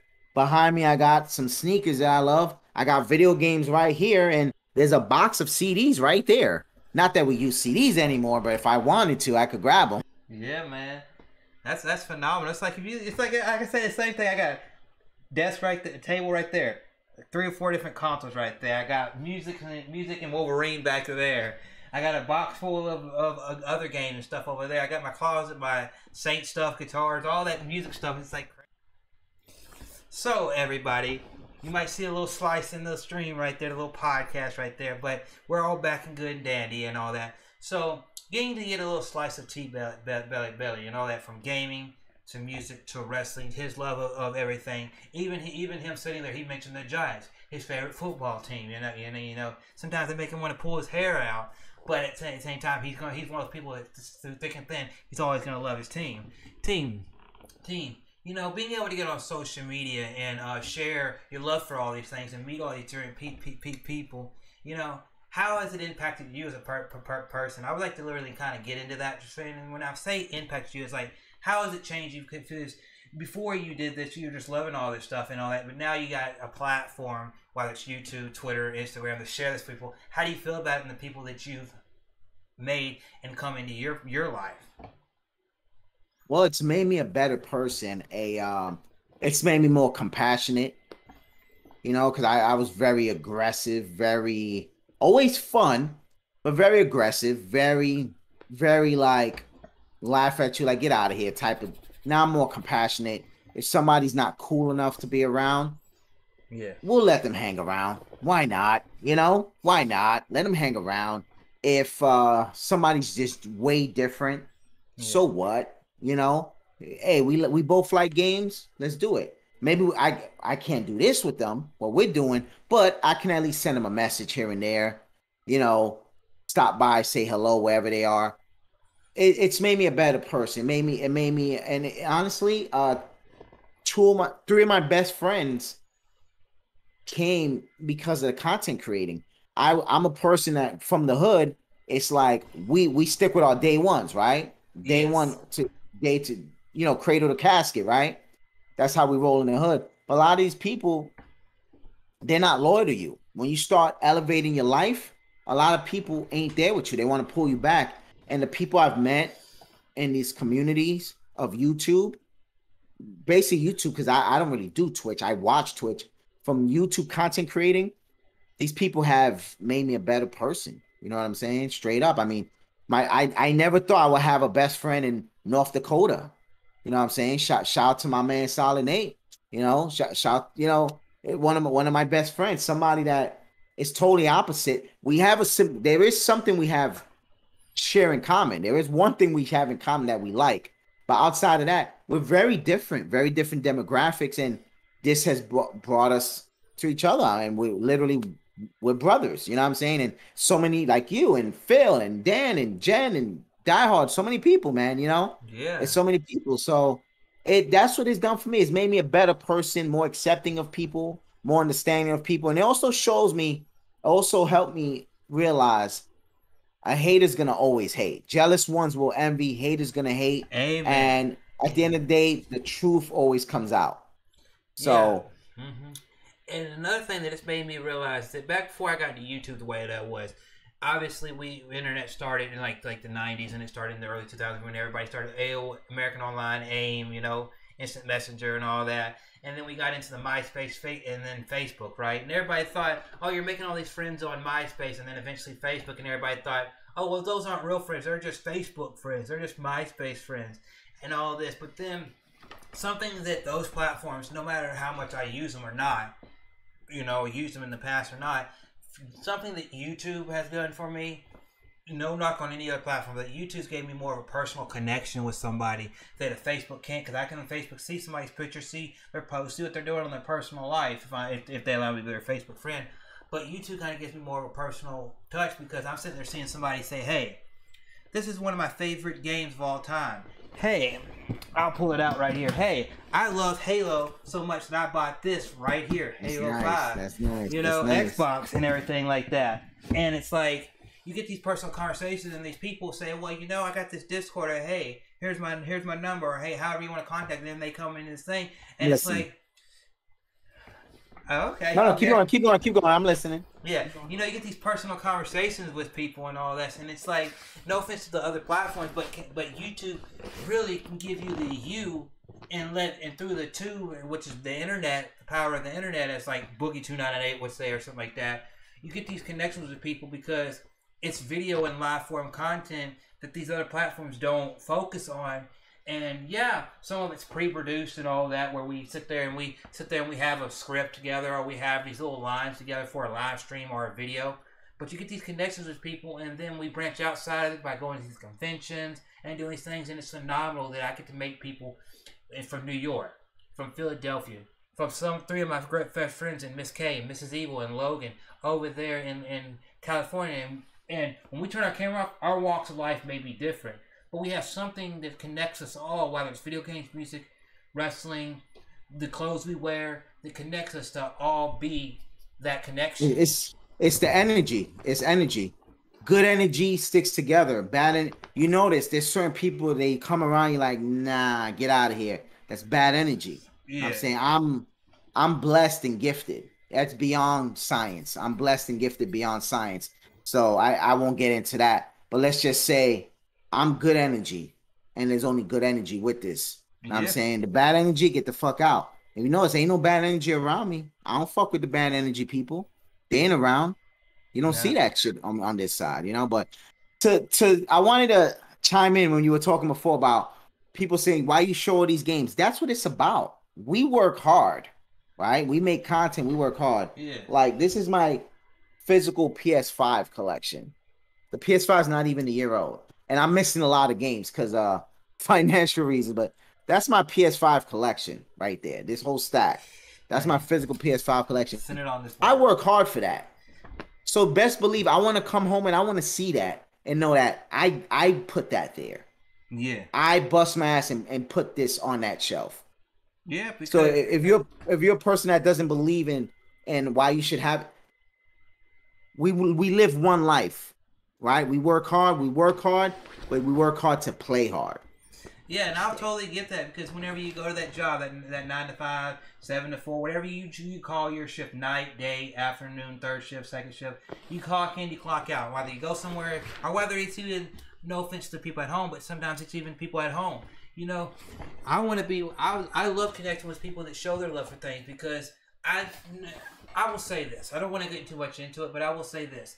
No knock on anybody, but I sometimes can't get into people that are YouTubers and people out there on social media that say they're the hardcore gamer or something like this, but yet they show nothing. They sit there and they show the game. Oh, I'm playing this game, doing this, doing that. But yeah, I'm like, oh, you say you got the physical, you say you got this big collection, but yet you don't show a lick of it, and they sit there and hype it all up, and it's just like, oh, you hype it all up, but I don't show it. But yeah, and I go to TBelly, and TBelly sit there and say, I got the physical and I got the digital version of this game. I got that, you know. And they show their collection, and yeah, we get a hard time for it. Oh, you're an adult and all this, and you know, and in people's eyes, oh, you're an adult, you're supposed to be a gamer. You know, when we're the people that lived through the era of like the late 90s, early 2000s, when gaming was not only big but became bigger. People said, when you're becoming an adult, it's just gonna be a fad. You're gonna get all out of it. You're gonna go to your job and forget it. You know, have a wife, kids, whatever.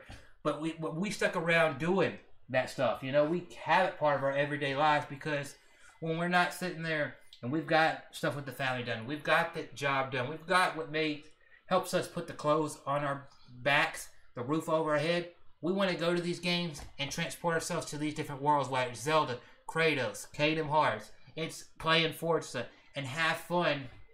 And through the power of the internet, whether it's YouTube to people, even to my friends over there on Twitch or Facebook Gaming or Twitter or Instagram, I love being able to have these platforms to share that experience with you all. And I love being able to sit right here and have these conversations with people like TBelly.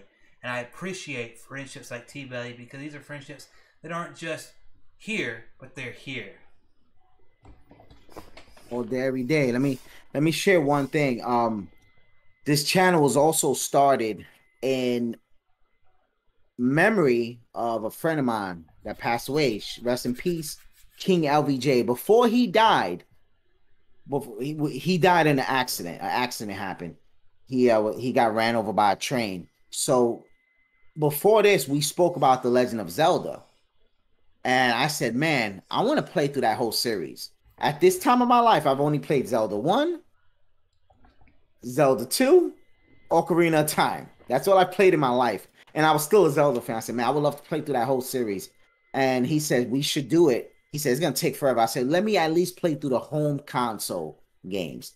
And from 2017, like January, I started.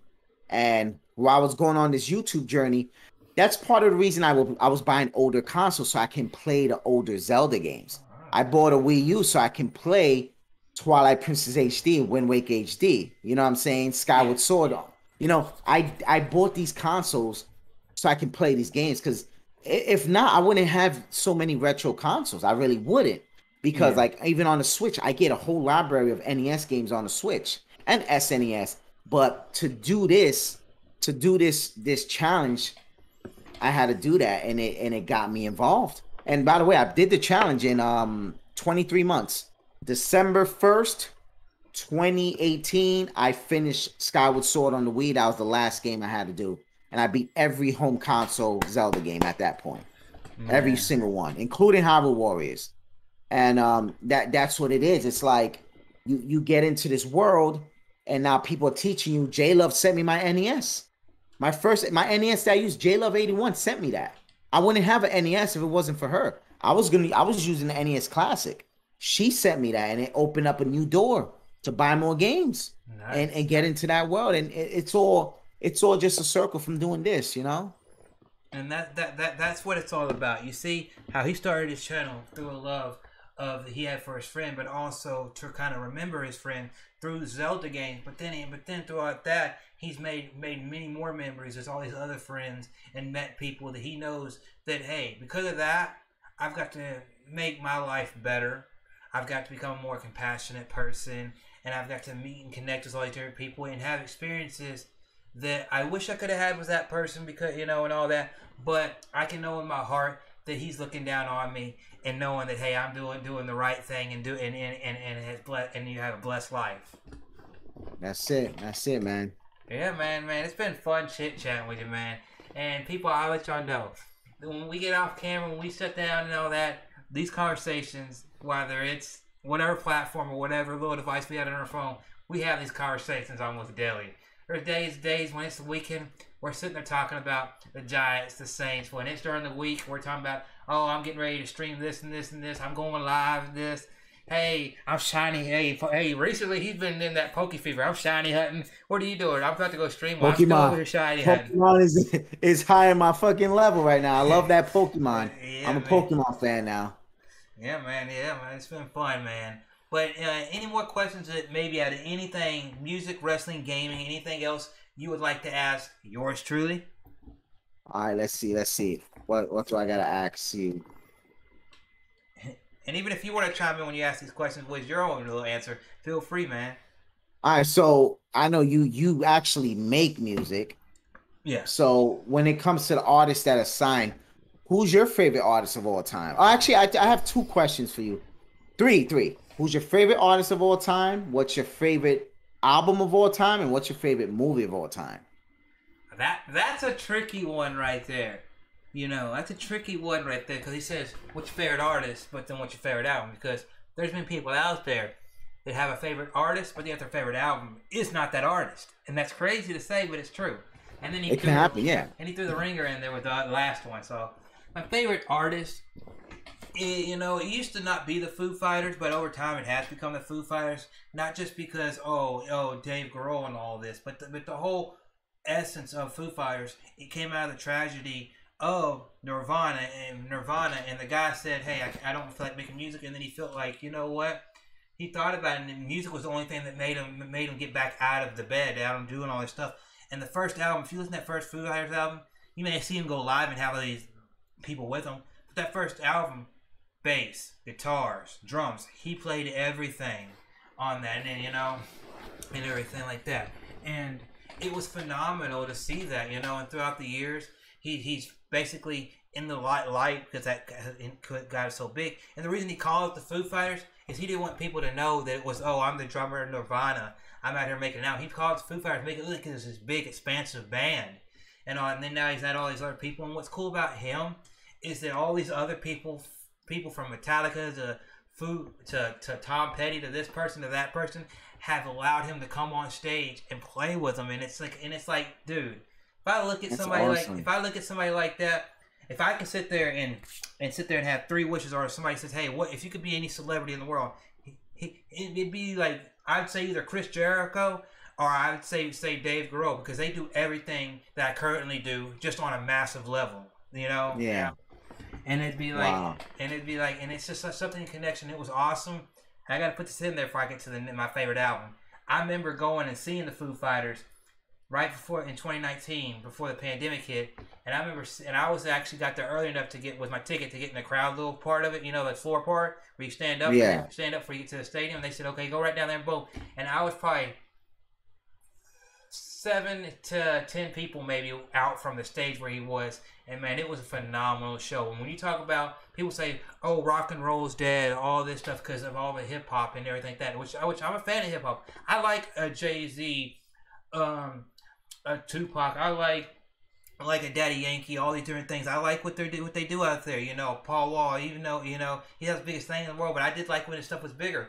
You know, I do like that stuff. It's just that they say rock's dead, but then you go see these rock shows, and no offense to rap, sometimes they outwork a rap show, because rap, you know, and it's phenomenal to see what these guys do.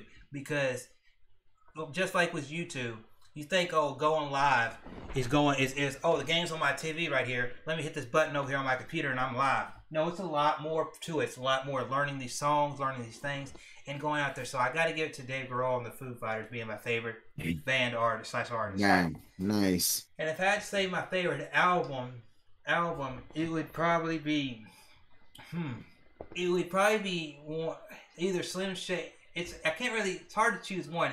It'd be Slim Shady. It could be Slim Shady's album whenever he came out, was the Slim Shady Show or whatever it was. On the Slim Shady LP? Yeah, the one in the early 2000s, I think it was, like 2009, something like that. Which one? The one that he killed his wife, or the one that Trying to think, because it's been so long since I've seen the cover of it. And I remember, I remember him coming out there, and it was all these songs, and he was just boom, boom videos. It was like the one that's got the real Slim Shady on it, that one. Oh yeah. No, Marshall Mathers LP, his second album. Yeah, that was a classic. Because I remember him coming out there, and I'm watching, and at that time, that's before MTV got into which I think MTV should name themselves multimedia television, not music, because they don't do music as much except during the morning times. But I remember waking up and going to like middle school, and like right there at the, you know, and all that, and seeing, oh, it's the real Slim Shady playing on TV all the time. That's back when they were. And then I remember him doing a song with Dre out there, how, you know, and all that, and people, good stuff. Dre signed him, but then to pay Dre back, he said, "Dre's not dead. Here you go, a song for you." I mean, he started. Let me tell you, that album is so good. He started the album with this. I believe, I could be wrong. The first song in the album was "Who Knew," and he started his album like this: I don't do black music. I don't do white music. I make fight music for high school kids. Like, that's how he started his album. Yeah. I don't do black music. I don't do white music. I do fight music. Like, yo, and the reason crazy. And the reason that album connects so much is because that time period, it makes me remember that time period of seeing him, and then him bringing Jerry into it, and then him doing what Dre did to him was 50 Cent. And I'm thinking of all this stuff, and then he did D12, and I'm thinking, man, that album, I remember those music videos.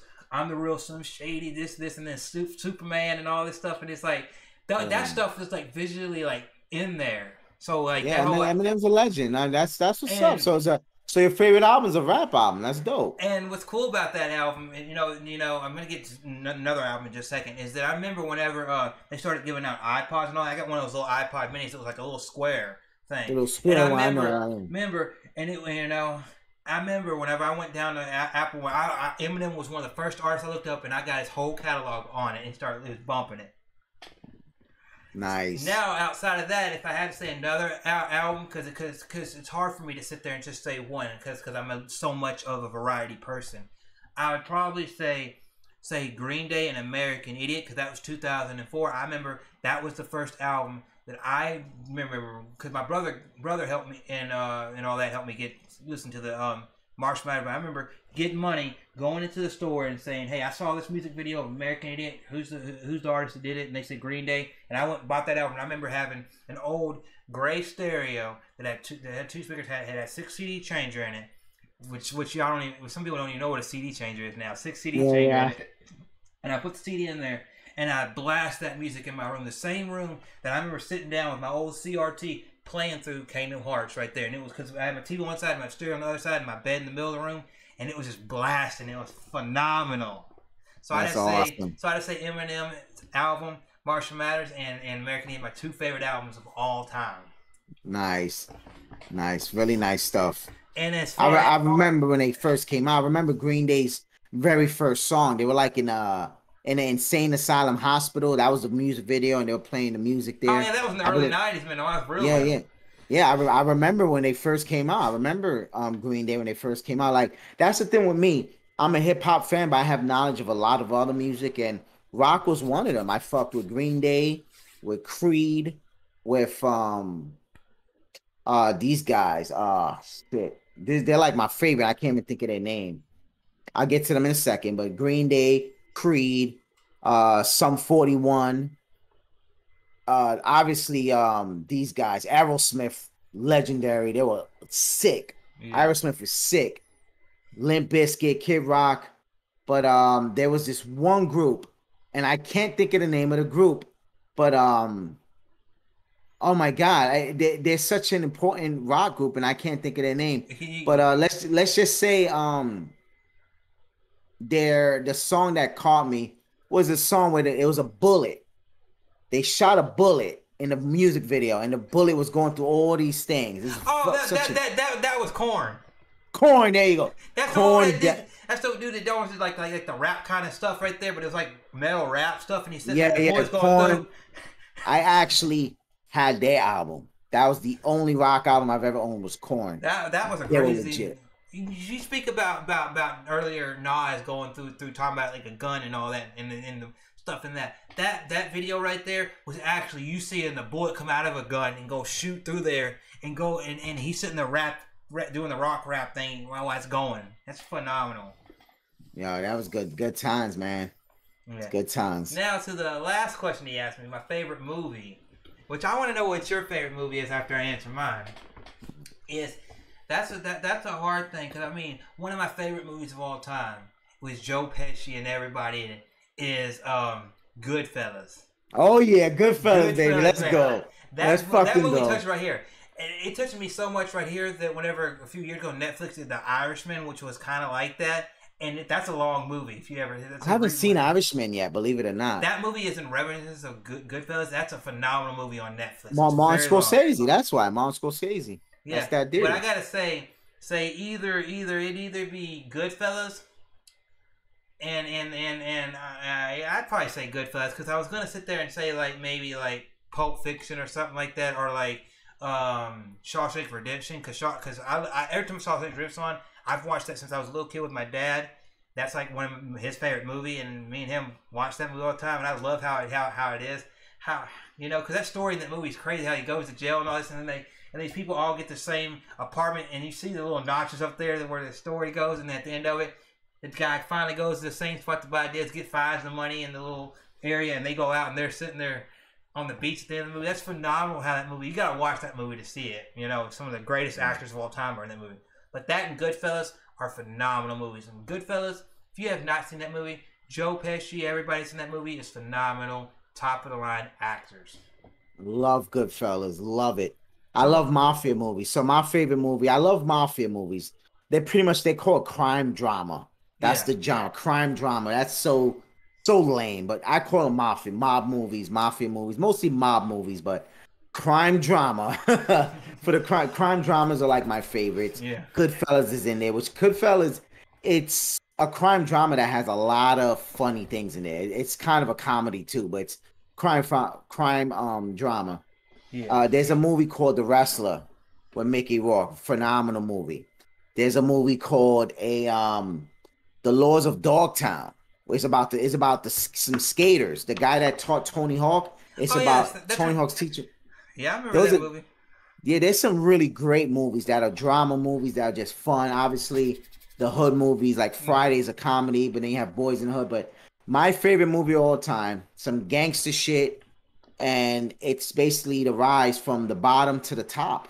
And it's like, this is how I'm living life. I'm still trying to get to that point where I'm sitting in my motherfucking jacuzzi, cigar in my mouth, with my fine shorty right there talking shit to me. Scarface, my favorite movie of all time. Wow. Scarface. Al Pacino. Al Pacino, Scarface, baby. That's my movie. It's not a Martin Scorsese movie, but it's definitely a crime drama, and I love it. It has a love feel, Scarface. It has a feel that you could think that'd be like a movie if he was at that time. They would make movies like that. Yeah, and that's why like Vice City is so dear to my heart, GTA, because Vice City has a lot of Miami Vice and Scarface in the movie. So yeah, Scarface, my favorite movie of all time. I own like almost every copy of it. I mean, I'm a fan. Yeah, I remember my dad having a copy of it one year, and it was back when they had like the metallic like covers on it, and it's like a shiny, and it was like black, and it was like silver, and it had him in the middle of it with like the red. And I remember seeing that, and I was like, Scarface, like that looks so cool that way. Yeah. It's a good movie. You should, if you've never seen it, you should check it out. It's fun. I've seen the movie like two or three different times, and it's a phenomenal movie. It's really fun movie, man. Yeah, because when you see those movies like Scarface or Goodfellas or The Godfather, those movies are phenomenal movies from top to bottom, and I can't say enough about those movies. They not be for everybody, and I'm kind of like him. I don't really like how they categorize them. It's a mob. Those are mob-esque movies, but they're phenomenal movies. They're phenomenal movies, man. When people say things like Star Wars, their favorite movie, Lord of the Rings, Lion King, it's like, these are great movies, but like it's just so simple. Those are just simple movies. These movies are just complex movies. They're just more life-driven movies. It's like, how can you not like them? How's your favorite movie? Like, my favorite movie is Black Panther. I'm like, a superhero movie? Like, what? It's like, but yeah, that's our thoughts. You like Goodfellas, I like Scarface. Two classics, man. Must watch classics. Yeah, man. It's just the way my favorite part. One of my favorite parts in Goodfellas is when the dude's sitting there next to at the table, like the little waiter dude comes over there out of that thing and asks him what it was, and he just pulls up and shoots the dude. I'm just like, oh shit. Which one? The one when he shoots the kid in the leg? Yeah, the little kid that's back there working for him. Yeah. And I remember that part. Yeah, because the kid he played in Sopranos. That kid is in Sopranos. That kid, he ended up being, they recently I've never seen an episode of Sopranos, and they recently just started showing it on HBO again because like they got like the movie I guess coming out or whatever. Yeah, next month. Yeah, and that movie looks really really good, so I'm gonna have to go see it. But I started watching the episode of Sopranos, and I'm like, man, why didn't I watch this, man? I gotta watch it. You need to watch it. But Sopranos is ahead of its time. It's like Goodfellas. It's every week is an episode. It's crime drama. It's a dope movie, really dope. And if you love Goodfellas, you're gonna love it. All of those actors are in these movies. They're in Goodfellas. They're in Donnie Brasco. They're in Casino. You're gonna see Ray Liotta. You're gonna see Joe Pesci.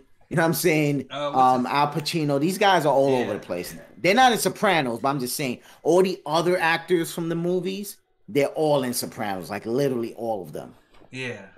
But yeah, it's great to see these kind of movies. But now to kind of round everything out, so don't take up all your time.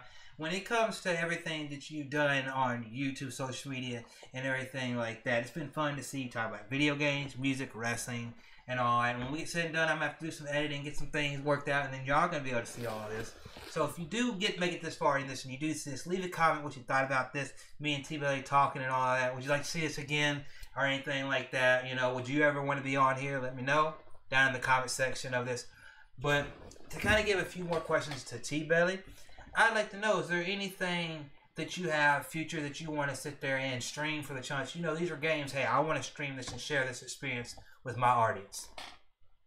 See, I used to hate doing this because people copy me. Anything I say, they start doing. Okay. But now, since I don't have as many viewers as I used to, because I had so many channels watching me, now that I have more views, I can honestly say I'm going to be doing the whole God of War saga from the beginning to the end. I'm going to do the whole saga on stream. Nice. All of them in order. So we're going to start with God of War Ascension.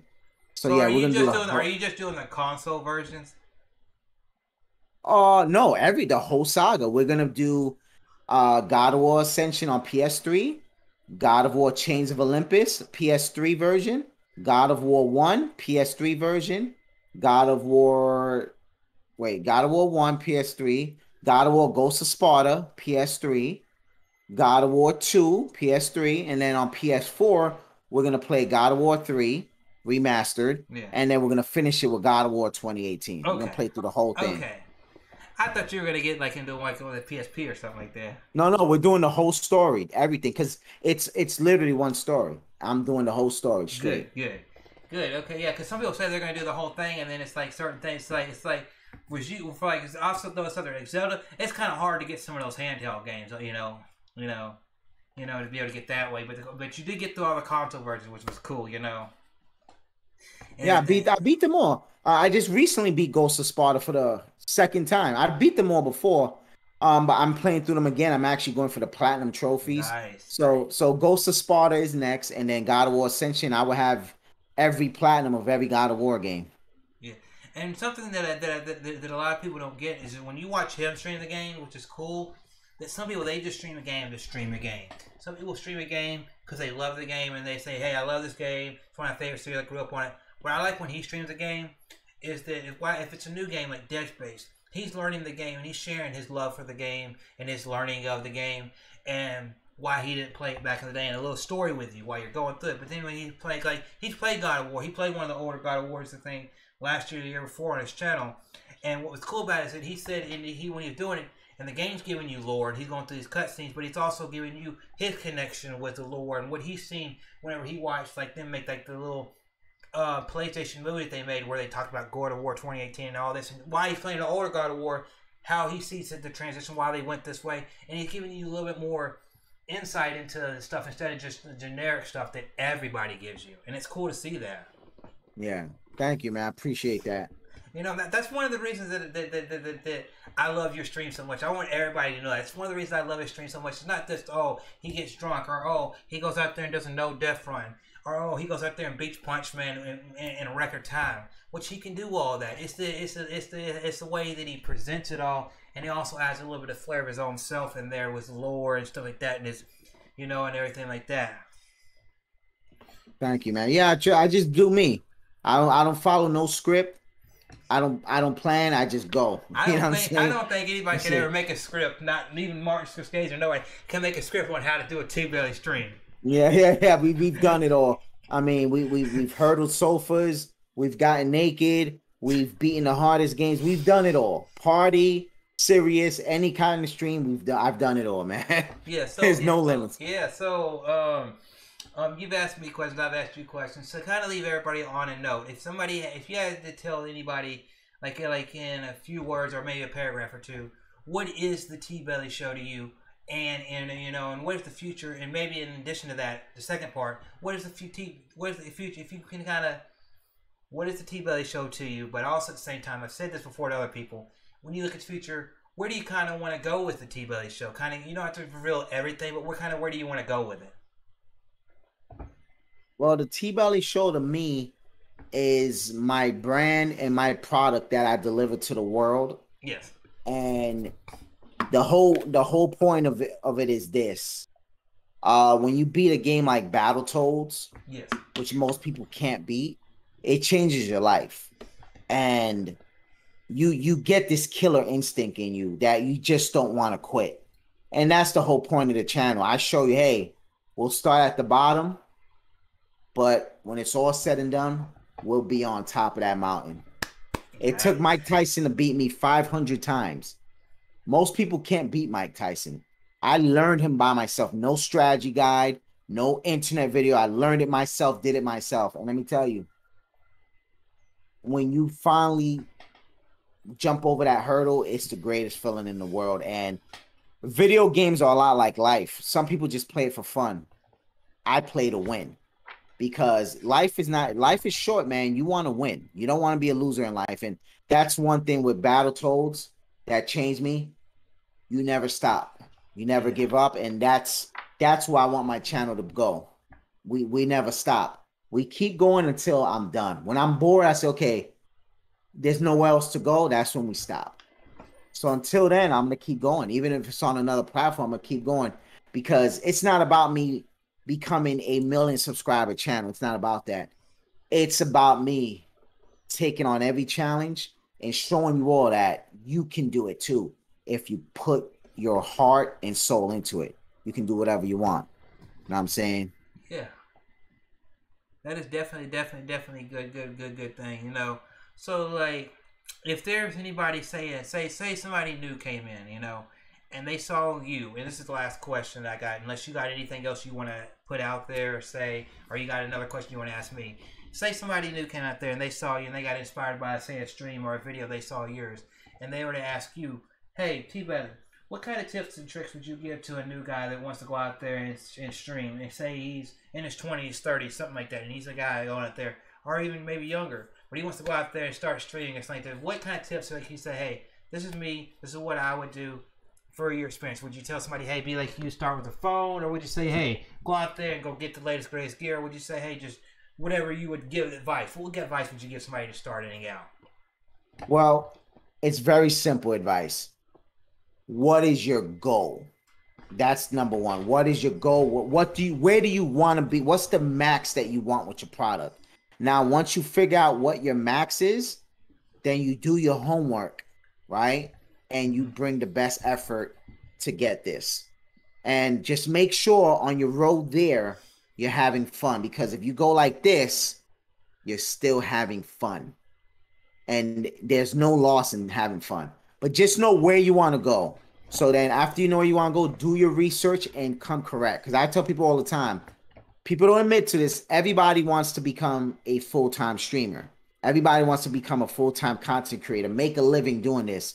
So if you want to do that, look at the best, master what they do, and replicate it with your own sauce. And that's it. That's all I can tell you. But make sure you're having fun. So if you fail, like many of us do, at least you had fun. At least you can build friendship out of this. That is great saying. That is a great saying. Replicate. Look at the best. Look at what's already basically there. Replicate it, but then put your own sauce. It's the same thing. You could sit there and say, if you ever want to go be in music, if you're making food, because you think somebody goes out there and makes wings. You know, everybody makes wings, right? But then there's this guy that says, hey, I want to do the hot ones. I want to do this, but then make the best wings, but also put a challenge onto it. And he just replicated what was already done out there, say Buffalo Wild Wings, but then he put a challenge next to it and said, hey, let's go through it all, you know. And it's just different things that you could try. That's excellent advice. You know, you just got, because if you go out there, you just see somebody do something, saying, oh, I can do that, and then you go do that. You know, no offense, but 9 times out of 10, you're probably going to fall flat on your face if you don't do your research. You're thinking, well, I've got a PS4.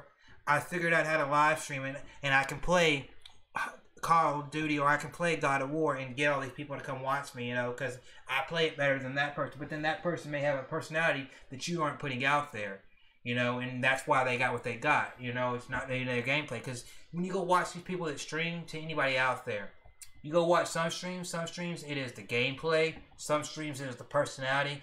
And then when you go to watch something like a TBelly or a me, and I'm just saying this from experience, we're a little bit of that middle where it's what you see in the gameplay, but it also is the personality that's there as well.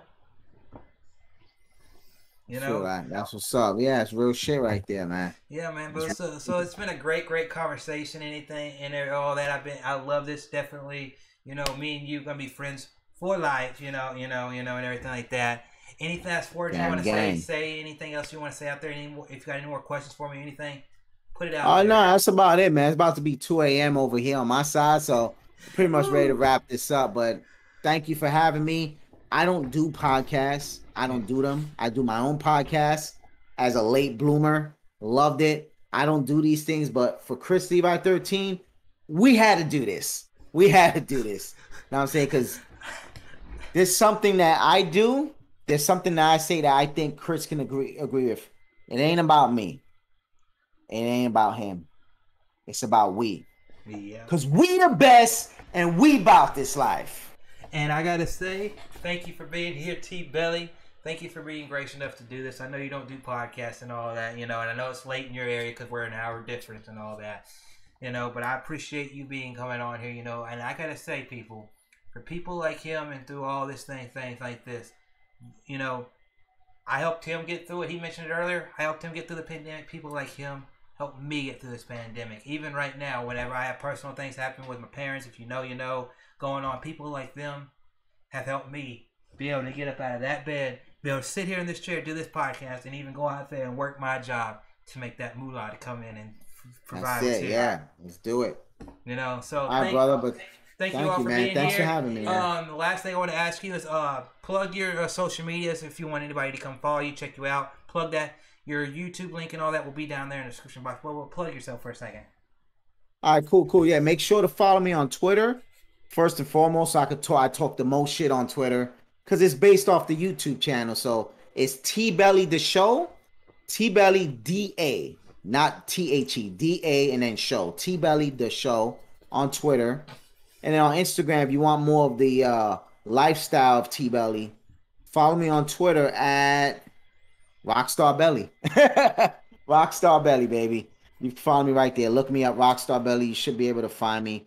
I don't know my Twitter handle. I don't know my IG handle, but Rockstar Belly. You'll find. Oh, it's TB the show. So DA show again, but it's TB. So I'm saying instead of TBelly the show on Instagram, it's TBDA and then show. Or you could just look up Rockstar Belly. Okay. Thank you for being a gracious guest, everybody. Like I said, it's been a little bit of a rocky road, but I'm glad that he's back here on the podcast. Remember, last episode was a pre-recorded episode that I did, just get some stuff out there. I definitely will have some more guests on the episode as well as some more solo episodes and a lot of more stuff coming to the channel as things kind of ease up here. Because if you know, you know. I'm not going to get into that because this episode is all about my buddy TBelly. Thank you all for being here. Thank you for being here, TBelly. Anyway, all y'all, my links will be down there in the description box below. Below TBelly's links to his YouTube and his Twitter. I'll definitely have them both down there. So in case you didn't hear what he said, you want to say, hey, I want to have something to click on. There you go. And I'll see you in the next one. Remember to always grow your knowledge, your friendships, and have fun. And a 7-day week. If you can't do it every day, be able to squeeze it in every day. But within a 7-day week, if you can do all that, you can have a good life. And why do I say that? Because growing your knowledge, meaning something you're doing is getting your mind going. Friendships, meaning your family may not always be able to be there for you because sometimes families are the way they are. But you got people out there that you know you can count on. And having fun, meaning you're doing something fun. And as always, I'll catch you in the next video and or stream. And stay awesome! Woo!